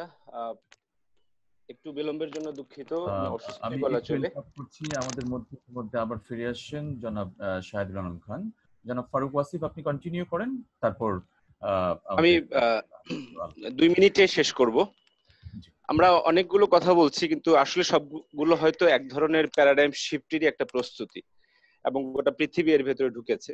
আমরা জানতাম যে ইন্ডিভিজুয়াল পারসুইট অফ হ্যাপিনেস, সেটা ছিল এই আধুনিক যুগের একটা মন্ত্র। এই মন্ত্র আজকে কোনো কাজে আসছে না। করোনা ব্যক্তিগতভাবে এসেছে, জাতীয়ভাবে বৈশ্বিকভাবে করোনা মোকাবেলার কোনো পদ্ধতি যখন নাই, তখন আমরা ব্যক্তিগত যোগ্যতা সামর্থ্য শক্তি নিয়ে এটা মোকাবেলা করছি। জিনিসটাকে আমরা ব্যক্তিগত করে রেখেছি। আমরা দেখছি যে সমাজ যেটা বৈষম্য এবং নানান রকম বঞ্চনার দিয়ে ভরা ছিল, সেটা যুক্তরাষ্ট্র হোক, বাংলাদেশ হোক, ভারত হোক বা অন্য দেশ হোক, সেই সমাজগুলো সোশ্যাল মাইনফিল্ডের মতো বিভিন্ন ধরনের বিস্ফোরণ ঘটছে, পা পড়ছে এবং বিস্ফোরণ ঘটছে। আমরা জানলাম সব জাতিরই একটা ইতিহাস থাকে এবং সেই ইতিহাস থেকে শিখবারও থাকে। আমরা 71-এ এরকম এর চেয়েও বড় বিপর্যয়ে পড়েছিলাম 71-এ। তখন আমরা যা করেছিলাম সেটা হয়তো আজকেও আমাদের করাচ্ছে। আমরা গ্রামে চলে গিয়েছি। রাজধানী, সেটা জাতীয় রাজধানী হোক, সেটা কসমোপলিটন হোক, সেটা গ্লোবাল পাওয়ার সেন্টার হোক, তারা কিন্তু আর ওই শহরের যে মডেল, এই মডেল কাজ করছে না। দেখা যাচ্ছে গ্রামের মডেল এখনো ঘাতসহ। গ্রাম এত লোককে 71-এ অ্যাবজর্ব করেছে, আজকেও কিন্তু করছে। এই 1.5 কোটি লোক গ্রামে চলে গেল, তাদেরকে অ্যাবজর্ব করলো, এবং সেখানে কিন্তু বড় বিপর্যয় শহরের তুলনায় যদি দেখি আমরা, সেটা আমরা দেখতে পাচ্ছি না।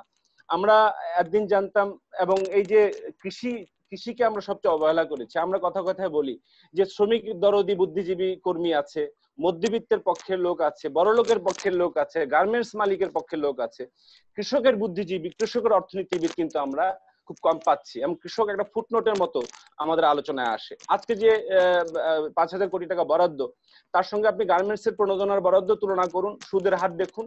আর তার চেয়ে বড় কথা, কাজীর গরু তো কেতাবে আছে, গোয়ালে নাই।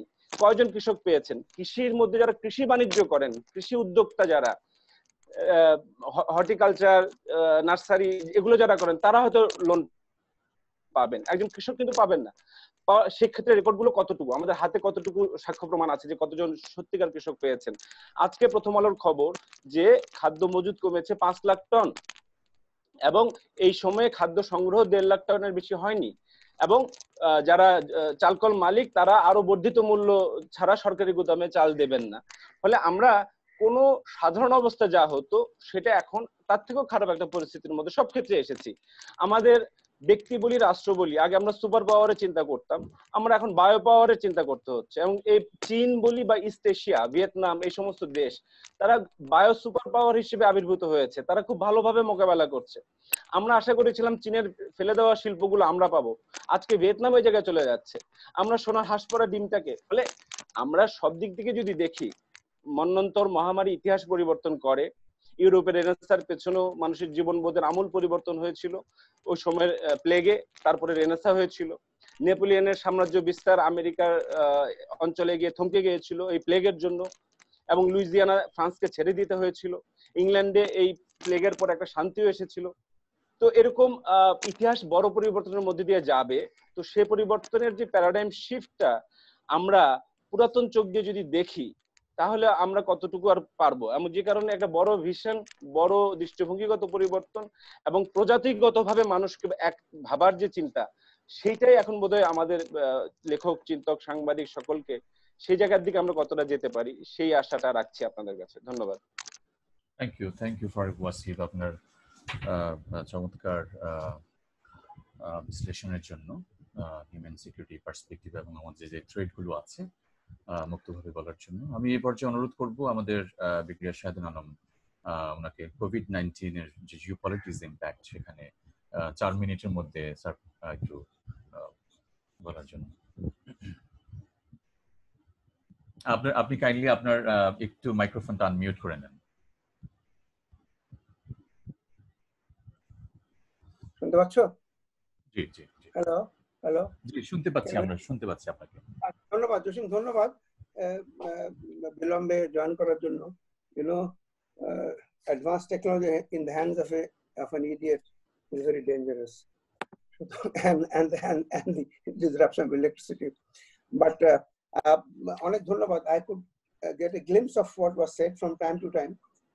কিন্তু আমি যেটা বলতে চাই যে the COVID has come as a shock. আমরা বলি it was we were unprepared, but did it really come as a shock? এটা আমাদের দেখতে হবে। আমরা কি অ্যাডভান্স ওয়ার্নিং পাইনি, or we thought that somehow nature will take care of it, providence will come, there will be some sort of a sort of cosmic intervention, and we'll just escape this, তাই না? সুতরাং আমরা we left it to nature. So thank God এরকম pandemic কিন্তু 100 বছর পর পর আসে, and the last one was 100 years ago. But our generation and our subsequent immediate generation, we have, as they say, we have drawn the short straw. We born here, and how we sort of address this and tackle this so that our future generation do not suffer what we have suffered so tremendously in the last 3-4 months. Pathology, COVID, a pandemic like this is an equalizer. Rich nations as well as the not so rich and poorer nations have all been equally affected. The point is, would there be so much of hue and cry if only poor nations like Bangladesh would have been affected? It sounds very cynical, but আমার মনে হয় যে এটা চিন্তা করে, but we are all taking note. One thing is very clear: the helplessness. The richest country in the world was as helpless as the poorest country in the world. You could have, the US rules all the 7 seas in the world, but it could not provide enough respirators for its. So in the Mathala, what has come to the fore is the subtext of this whole dialogue. Human security. Human security has always formed, at least for the last 40 years, the main narrative of a state security. Because if people don't survive, what is the purpose of a state? A state survive করবে কি? So আমাদেরকে দেখতে হবে আমরা যেভাবে এখন এই টাকা পয়সা খরচ করছি, are we really, is there an allocation efficiency, and whether are we really putting our money where it should go without jeopardizing anyway our traditional security aspect. It has also betrayed several things. The lack of governance, or poor governance. I'll just go over one of the things. এবং এখানে the healthcare system Bangladesh, the entire world healthcare system has been brought to question. আমাদের দেশে তো আরো এটা so আমার মনে হয় যে আমাদের এই যে হেলথ কেয়ারের দিকে আমাদের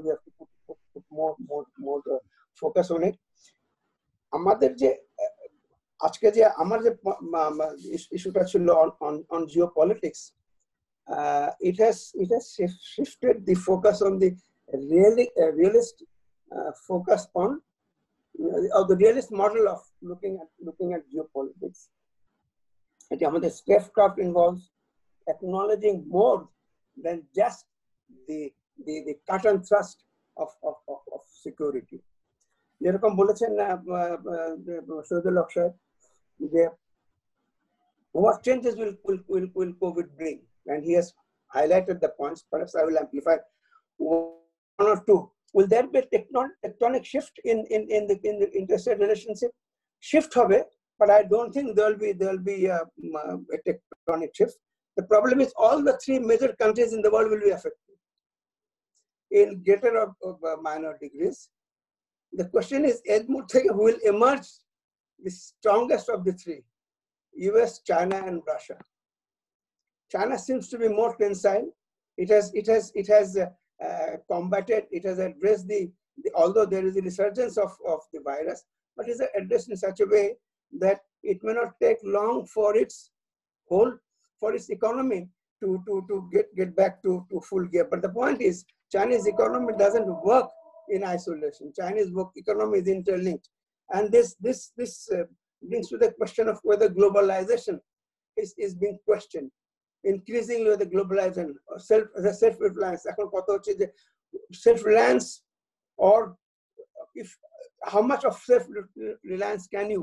Because the international supply chain has been affected. But can you survive without this supply chain? Self-reliance, balance of power east to west. I don't think there's so much of balance of power. What I think will, as they say, there will perhaps a realignment of the pecking order of things, or the priority of things. As the Spanish pandemic brought in at least one significant change, it saw the formulation of the predecessor of the World Health Organization, after the pandemic. The World Health Organization under the COSH by the US, by other European countries, and the US has taken direct action against the World Health Organization. About the geopolitical or the exploitation of this pandemic, I think COVID-19 has already been instrumentalized. The Western countries are calling for its brand. People are asking for reparation and more attribution.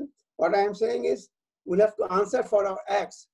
But for the time being, I think US and China has lost out on the opportunity to cooperate and perhaps coalesce their efforts to fight this pandemic. Will new lending institutions and IFIs be replaced? I think we need to perhaps focus a bit more on this, because within the time possible, I don't think any new order will emerge in so much as the international financial institutions. Public policy is still will be the best instrument.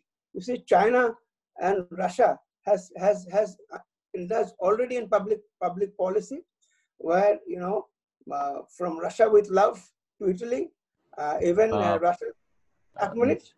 Brigadier Anam, যদি সম্ভব হয় kindly 1 মিনিটের মধ্যে যদি আপনি শেষ করেন, যে we are actually running out of time.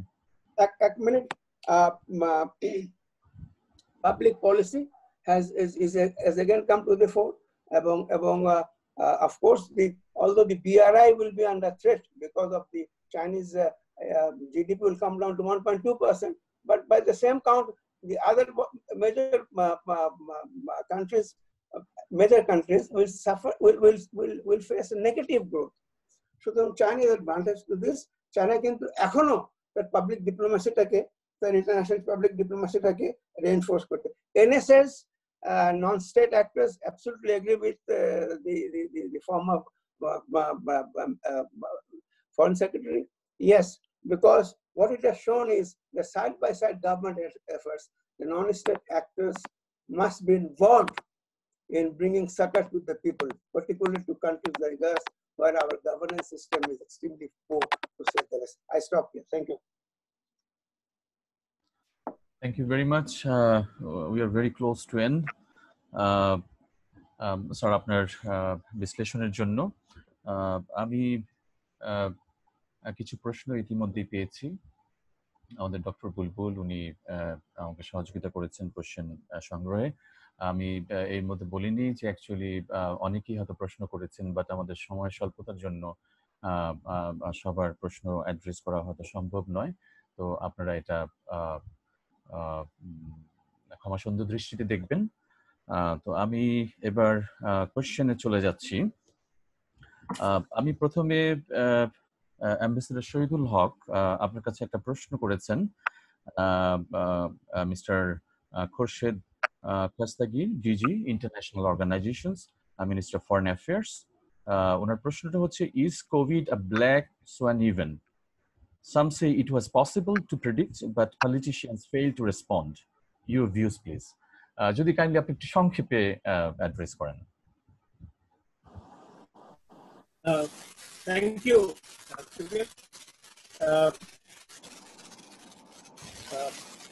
এটা আসলে এটা নিয়ে দু ধরনের মত। আসলে যে এইটা একটা আননোয়েবল, কেউই প্রেডিক্ট করতে পারেনি, এইভাবে পারেনি। আমার এক গ্রুপ বলছে যে না, আসলে এটা বিল গেটস তো অনেকদিন আগে বলেছে, there are couple of books written, but আমরা আসলে এটা রিঅ্যাক্ট করছি। আমার মনে হয় প্রশ্নটা উত্তর মাঝামাঝি। সেটা হলো যে আসলে আমরা জানতাম যে এরকম একটা হেলথ ক্রাইসিস আসবে, এই ধরনের হেলথ ক্রাইসিস আসবে এটা বোধহয় আমরা আগে চিন্তা করিনি। সুতরাং কেউ এটাকে ব্ল্যাক সোয়ান বলতে পারেন, কেউ আবার বলতে পারেন না এটা হোয়াইট সোয়ান। আসলে আমরা এটা মানে আমরা ইনস্ট্যান্টলি এটাকে অ্যাডজাস্ট করি। বাট আমাকে যদি জিজ্ঞেস করেন from a diplomatic point of view, I think it was unknown and unknowable. That's how we have it. Thank you.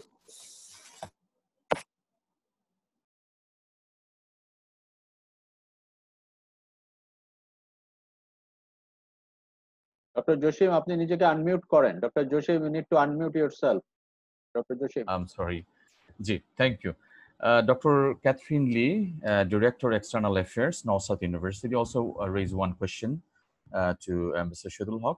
Considering the effort leaders took individually in response to the pandemic, whether governmental or non-governmental, can you talk more about the specific ways that leadership can be built in Bangladesh and possibly in the region for the next generation?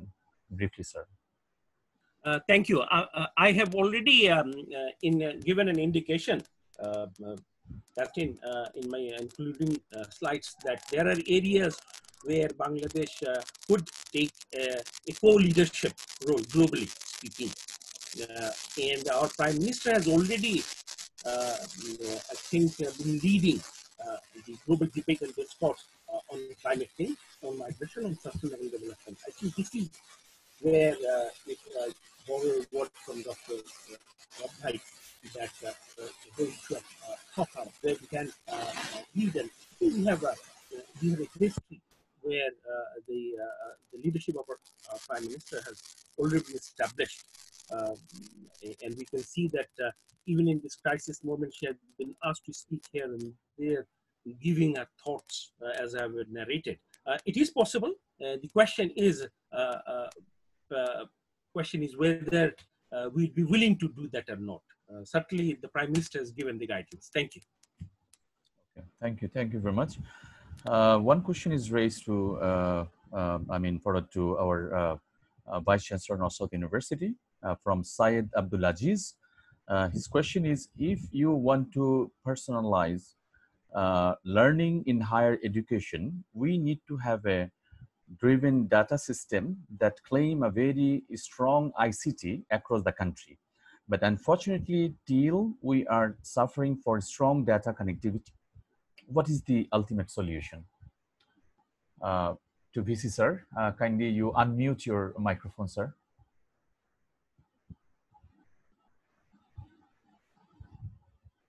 Right.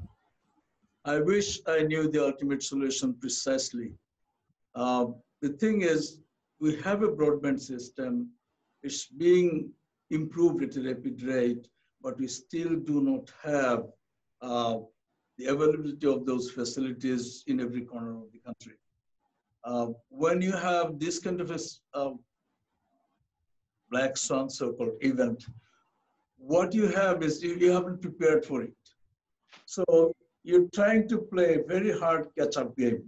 In that, as the government goes on with putting out new infrastructure and improving the broadband facilities, Wi-Fi facilities, we should look at other solutions such as smartphones a bit more.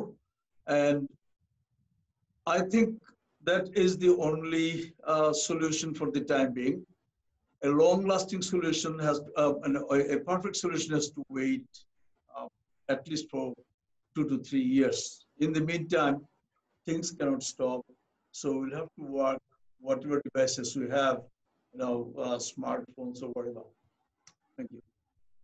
Thank you, sir. Thank you very much for your convincing reply. Now,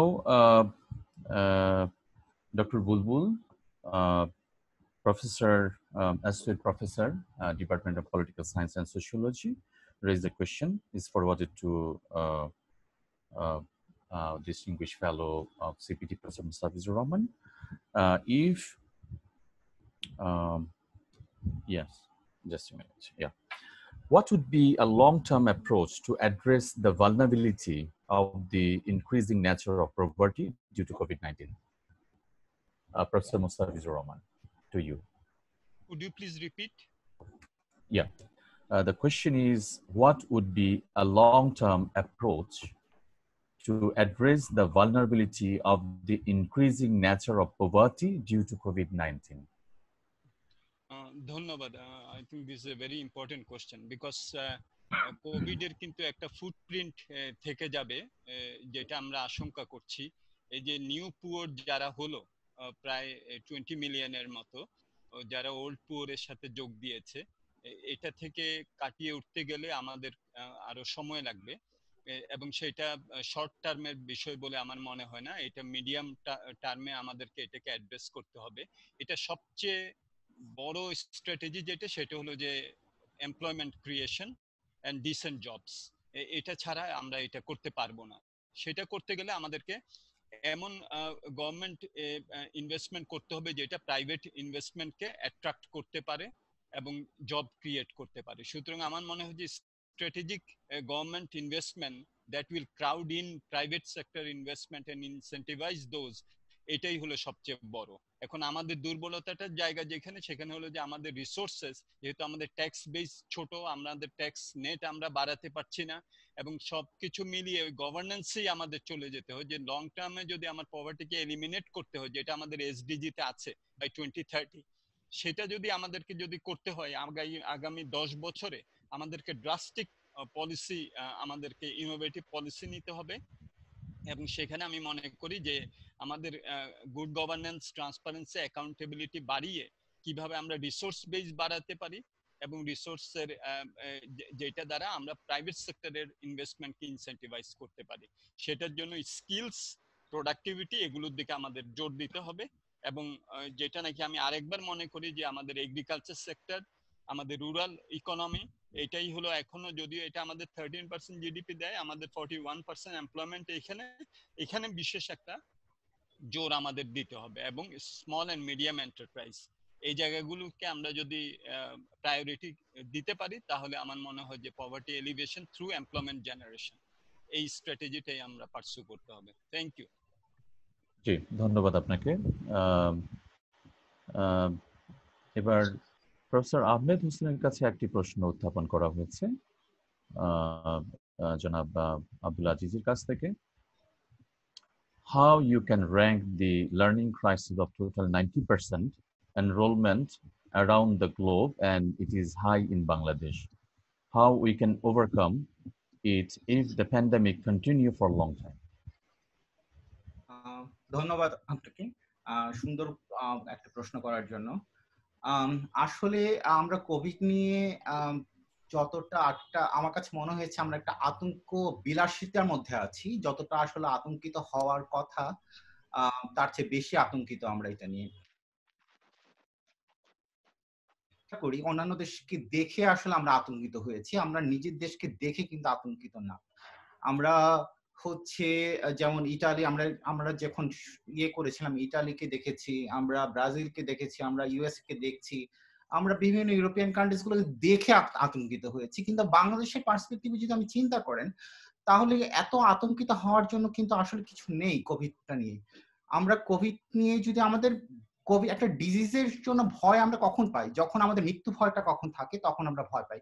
কিন্তু আসলে Covid নিয়ে বাংলাদেশের যদি চিন্তা করেন, 50 বছরের নিচে যদি মৃত্যুটা হয়েছে মাত্র 7 জনের 1000 মানুষের মধ্যে, আর আমাদের আন্ডার 5 চিলড্রেন যারা সেখানে প্রতিটা মধ্যে 26 জন হচ্ছে মারা যায়, যেখানে হচ্ছে আন্ডার 5 চিলড্রেন, শুধু 50 বছরের নিচে হচ্ছে মাত্র 7 জন মারা যাচ্ছে। আর সেখানে হচ্ছে গিয়ে আমাদের স্কুল কলেজ সবকিছু আসলে খুলে দেওয়া উচিত এই মুহূর্ত থেকে, কারণ আমাদের নেক্সট জেনারেশনকে আমরা প্রস্তুত করতে পারছি না, আমরা তাদেরকে শিক্ষা দিতে পারছি না।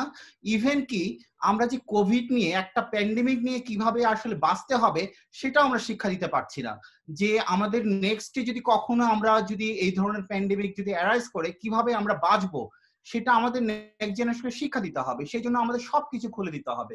আমাদের আসলে এখন এই মুহূর্তে এই ধরনের বিলাসিতা করার কোনো সুযোগ নেই, যে লকডাউন করে স্কুল কলেজ বন্ধ রেখে সবকিছু বন্ধ রেখে হচ্ছে কি আমরা শিক্ষা দিব, সেই ধরনের কিছু করব, সেই ধরনের বিলাসিতা করার আমাদের আসলে এই মুহূর্তে কোনো সুযোগ নেই। সো আমাদেরকে এইটা থেকে ওভারকাম করতে হবে যে কোনো উপায় হোক। এটা আমাদের অ্যানালাইসিসের মধ্যে, এটা আমাদের সাউথ এশিয়ান কান্ট্রিজ গুলোর অ্যানালাইসিসের মধ্যে আমরা হচ্ছে কি ফোকাস করেছি যে আসলে কোভিড নিয়ে আমাদের আতঙ্কিত হওয়ার কিছু নাই। এখন এটা বিলাসিতা করার সময় না, এটা এখন আমাদের হচ্ছে গিয়ে সামনে এগিয়ে যাওয়ার কথা, এবং কিন্তু আমাদেরকে যখন এগিয়ে যেতে হবে খুব সতর্কভাবে এগিয়ে যেতে হবে। এতটুকুই। ধন্যবাদ আপনাদের সবাইকে। ধন্যবাদ আহমেদ হোসেন আপনার প্রশ্নের উত্তর দেওয়ার জন্য। আমাদের প্রশ্ন পর্ব এখানে আমরা শেষ করছি। আমি জাস্ট আর কয়েক মিনিটের মধ্যেই শেষ করব আজকের এই অনুষ্ঠান। আপনারা সবাই অংশগ্রহণ করেছেন, আপনাদের সকলের কাছে আমাদের কৃতজ্ঞতা নর্থ সাউথ বিশ্ববিদ্যালয়ের পক্ষ থেকে। অনেক গুরুত্বপূর্ণ তথ্য উপাত্ত আলোচনা বিশ্লেষণ আমাদের এই কনফারেন্সে বের হয়ে আসছে। আমরা ইনশাআল্লাহ একটা এই আমাদের যে আলোচনা তথ্য উপাত্তের উপর ভিত্তি করে আমরা সেন্টার ফর পিস স্টাডিজ একটা পলিসি ব্রিফ বের করব, এবং আপনারা অবশ্যই উপলব্ধি করেছেন আরো বেশ কয়েকটা গুরুত্বপূর্ণ থিম রয়ে গেছে, যেমন migration, remittance is one of the very important lifelines of our economy, you know. So migration উপর COVID-19 impact কি, টেকনোলজি, poverty, এই বিষয়গুলো, সোশিও ইকোনমিক ইম্প্যাক্টস, এই বিষয়গুলো নিয়ে আমরা আমাদের পরবর্তী একটি সিরিজ আয়োজন করব, আশা করি ইনশাআল্লাহ আগামী 1 মাসের মধ্যে। তো প্রফেসর আহমেদের কথা ধরেই আমি বলবো যে আমরা আতঙ্কিত হতে চাই না। আমরা যখন ইউরোপ আমেরিকার যে ডেথ টোল এবং যে figure infected number of people দেখি, তো সেই তুলনায় অবশ্যই আমাদের নাম্বার ইনসিগনিফিকেন্ট। বাট এটাও সঠিক যে আপনি এখানে আসলে গভর্নেন্সের ব্যাপারটা জড়িত। আমি যখন ইভেন 5% পিপল যদি তাদের স্বাস্থ্য সেই ভেন্টিলেটর এবং অক্সিজেনের প্রয়োজন হয়, এবং সেই 5% people only, very insignificant portion, তাদের সেইটা যদি নিশ্চিত করা না যায়, এবং আমরা যখন দেখি যে আপনার হাসপাতালে ঘুরে ঘুরে মানুষ চিকিৎসা পাচ্ছেন না, এবং পরে জাস্ট জীবনের অবসান ঘটছে, তো এগুলো এই যে স্টিগমা, এবং এগুলো আমাদেরকে অবশ্যই আতঙ্কিত করে। বাট অফকোর্স আপনি যেটা বলেছেন, যেটা বিভিন্নভাবে সরকার এবং কর্তৃপক্ষ এবং আমাদের ডক্টরসদের একটা বিষয় হচ্ছে, স্বাস্থ্য খাত সবচেয়ে ঝুঁকির মধ্যে আছে। কিছু অমানবিক ঘটনা ঘটে যাচ্ছে, চিকিৎসা পাচ্ছেন না, আবার ডক্টররাও শিকার হচ্ছেন, গত 2-1 দিন আগেই যে মর্মান্তিক ঘটনা হয়েছে, এই সবগুলো বিষয়ই আসলে আমাদের অবশ্যই আইনের আওতায় আনা এবং প্রত্যেককেই জবাবদিহিতার মধ্যে আনা, অর্থাৎ সর্বোপরি গুড গভর্নেন্স, সেই বিষয়টাই চলে আসে। স্বাস্থ্য খাতে দুর্নীতিতে জিরো টলারেন্স এই মুহূর্তে থেকে আমাদের নীতি নির্ধারক যারা আছেন অবশ্যই সেটা দেখাতে হবে। হাইকোর্ট বিভিন্ন বিষয়ে রুল দিয়েছেন, আপনারা অলরেডি জানেন। আমরা হিউম্যান সিকিউরিটি যে কনসেপ্টের মূল যে মেসেজ, ভয় থেকে মুক্তি, একটি মানুষের জীবনের যে বেঁচে থাকার যে আকাঙ্ক্ষা, সেই ভয় থেকে মুক্তি, তার ক্ষুধা থেকে মুক্তি, অভাব থেকে মুক্তি, সেটা অবশ্যই রাষ্ট্রকেই সেটা অ্যাড্রেস করতে হবে। আমরা আমাদের শিক্ষা খাতের কথা বলেছি, অনেক গুরুত্বপূর্ণ কথা আসছে। আমাদের ছাত্রদের যে দুশ্চিন্তা, আমাদের শিক্ষকদের যে দুশ্চিন্তা, এগুলোকে সমন্বয় করে বিশেষ করে ডিজিটাল ডিভাইড কিভাবে রুরাল এরিয়াতেও আমরা অনলাইনের ক্ষেত্রে আমাদের ভিসি স্যার এবং ডক্টর রব ওনারা তুলে ধরেছেন কিভাবে অনলাইনকে একটা পটেনশিয়াল এরিয়া হিসাবে আমরা আমাদের শিক্ষা কার্যক্রমকে আরো এক্সপ্যান্ড করতে পারি। আমি মনে করি ইভেন বাহিরে আমেরিকা, ইউরোপ বা উন্নত বিশ্বে কিভাবে এই অনলাইন এডুকেশন চলছে সেটাকে আমরা সেখান থেকে শিক্ষা নিতে পারি। আমাদের খাদ্য উৎপাদন যারা করছেন তাদের মজুরি নিশ্চিত করা, তাদেরকে যে ইনসেন্টিভ দেওয়া হচ্ছে সেগুলোকে নিশ্চিত করা, অর্থাৎ সর্বক্ষেত্রে আবারও সেই গুড গভর্নেন্সের কথা চলে আসছে। যে মনিটরিং যে বিষয়টা, সেই মনিটরিং এর ক্ষেত্রে অবশ্যই আমি মনে করি যে সরকার এবং বেসরকারি, বিশেষ করে সিভিল সোসাইটির যারা reported recognise in their respected fields, তাদেরকেও এই ক্ষেত্রে জাতির এই ক্রান্তি লগ্নে একটা ভূমিকা রাখার সুযোগ দেওয়া উচিত। বাংলাদেশ একটা জনবহুল দেশ, এই দেশে খাদ্য সংকট, বিশেষ করে আজ থেকে 10 বছর, 15 বছর, 20 বছর পর আমাদের আবাদি জমির পরিমাণ আরো কমে যাবে। সেই ক্ষেত্রে এই বিপুল সংখ্যক মানুষের আমরা খাদ্য আমদানি যদি করে থাকি, সেই খাদ্য আমদানি যদি কেউ রপ্তানি না করে, সেক্ষেত্রে আমরা সেই চ্যালেঞ্জগুলোকে কিভাবে মোকাবেলা করবো। জিওপলিটিক্স এর কথা আর নতুন আমি কিছু বলবো না, মিস্টার শহীদুল হক চমৎকার ভাবে বলেছেন। তবে একটি বিষয় হচ্ছে যে আমাদের এই মুহূর্তে কোভিড-19 এর এই যে ইম্প্যাক্ট, এই যে থাবা, আমাদের রিজিওনাল যে কান্ট্রিজ গুলো আছে এবং আরো বড় পরিসরে আমাদের সহযোগিতা, conflict not conflict but cooperation, যেটা হচ্ছে হিউম্যান সিকিউরিটির আপনারা 2012 ইউনাইটেড নেশন জেনারেল অ্যাসেম্বলিতে যে রেজলিউশনটা আনা হয়েছে, সেখানে স্পেসিফিক ভাবে এই কোঅপারেশন, পিস অ্যান্ড ডেভেলপমেন্টের কথা বলা হয়েছে। হিউম্যান সিকিউরিটিকে মানব অধিকার, মানুষের নিরাপত্তা এবং মানুষের প্রয়োজনীয়তা, নিডস ফর হিউম্যানস এনশিওর করার জন্য। তো আজকে আমি আপনাদের সকলকে কৃতজ্ঞতা জানিয়ে আমাদের যারা প্যানেলিস্ট তাদের সবাই উপস্থিত হয়ে আমাদেরকে আলোকিত করার জন্য আমি সকলকে ধন্যবাদ জানাচ্ছি। দেশ এবং দেশের বাইরে থেকে যারা দেখছেন সকলের প্রতি কৃতজ্ঞতা। ইনশাআল্লাহ আবার দেখা হবে। Thank you very much. আসসালামু আলাইকুম। Thank you. Thank you. Thank you. Thank you. Thank you very much. ধন্যবাদ সবাইকে। জি, ধন্যবাদ। ধন্যবাদ। অনেক ধন্যবাদ। সুন্দর হয়েছে programme. Thank you very much. দেখা হবে। ধন্যবাদ। ইনশাআল্লাহ। ইনশাআল্লাহ। ধন্যবাদ জসিম ভাই। Thank you very much. Thank you Jasim, খুব চমৎকার হয়েছে। Thank you very much. Thank you, Dr. Josim, for organizing these things, and it's very fruitful. I hope to see you soon again. Thank you very much.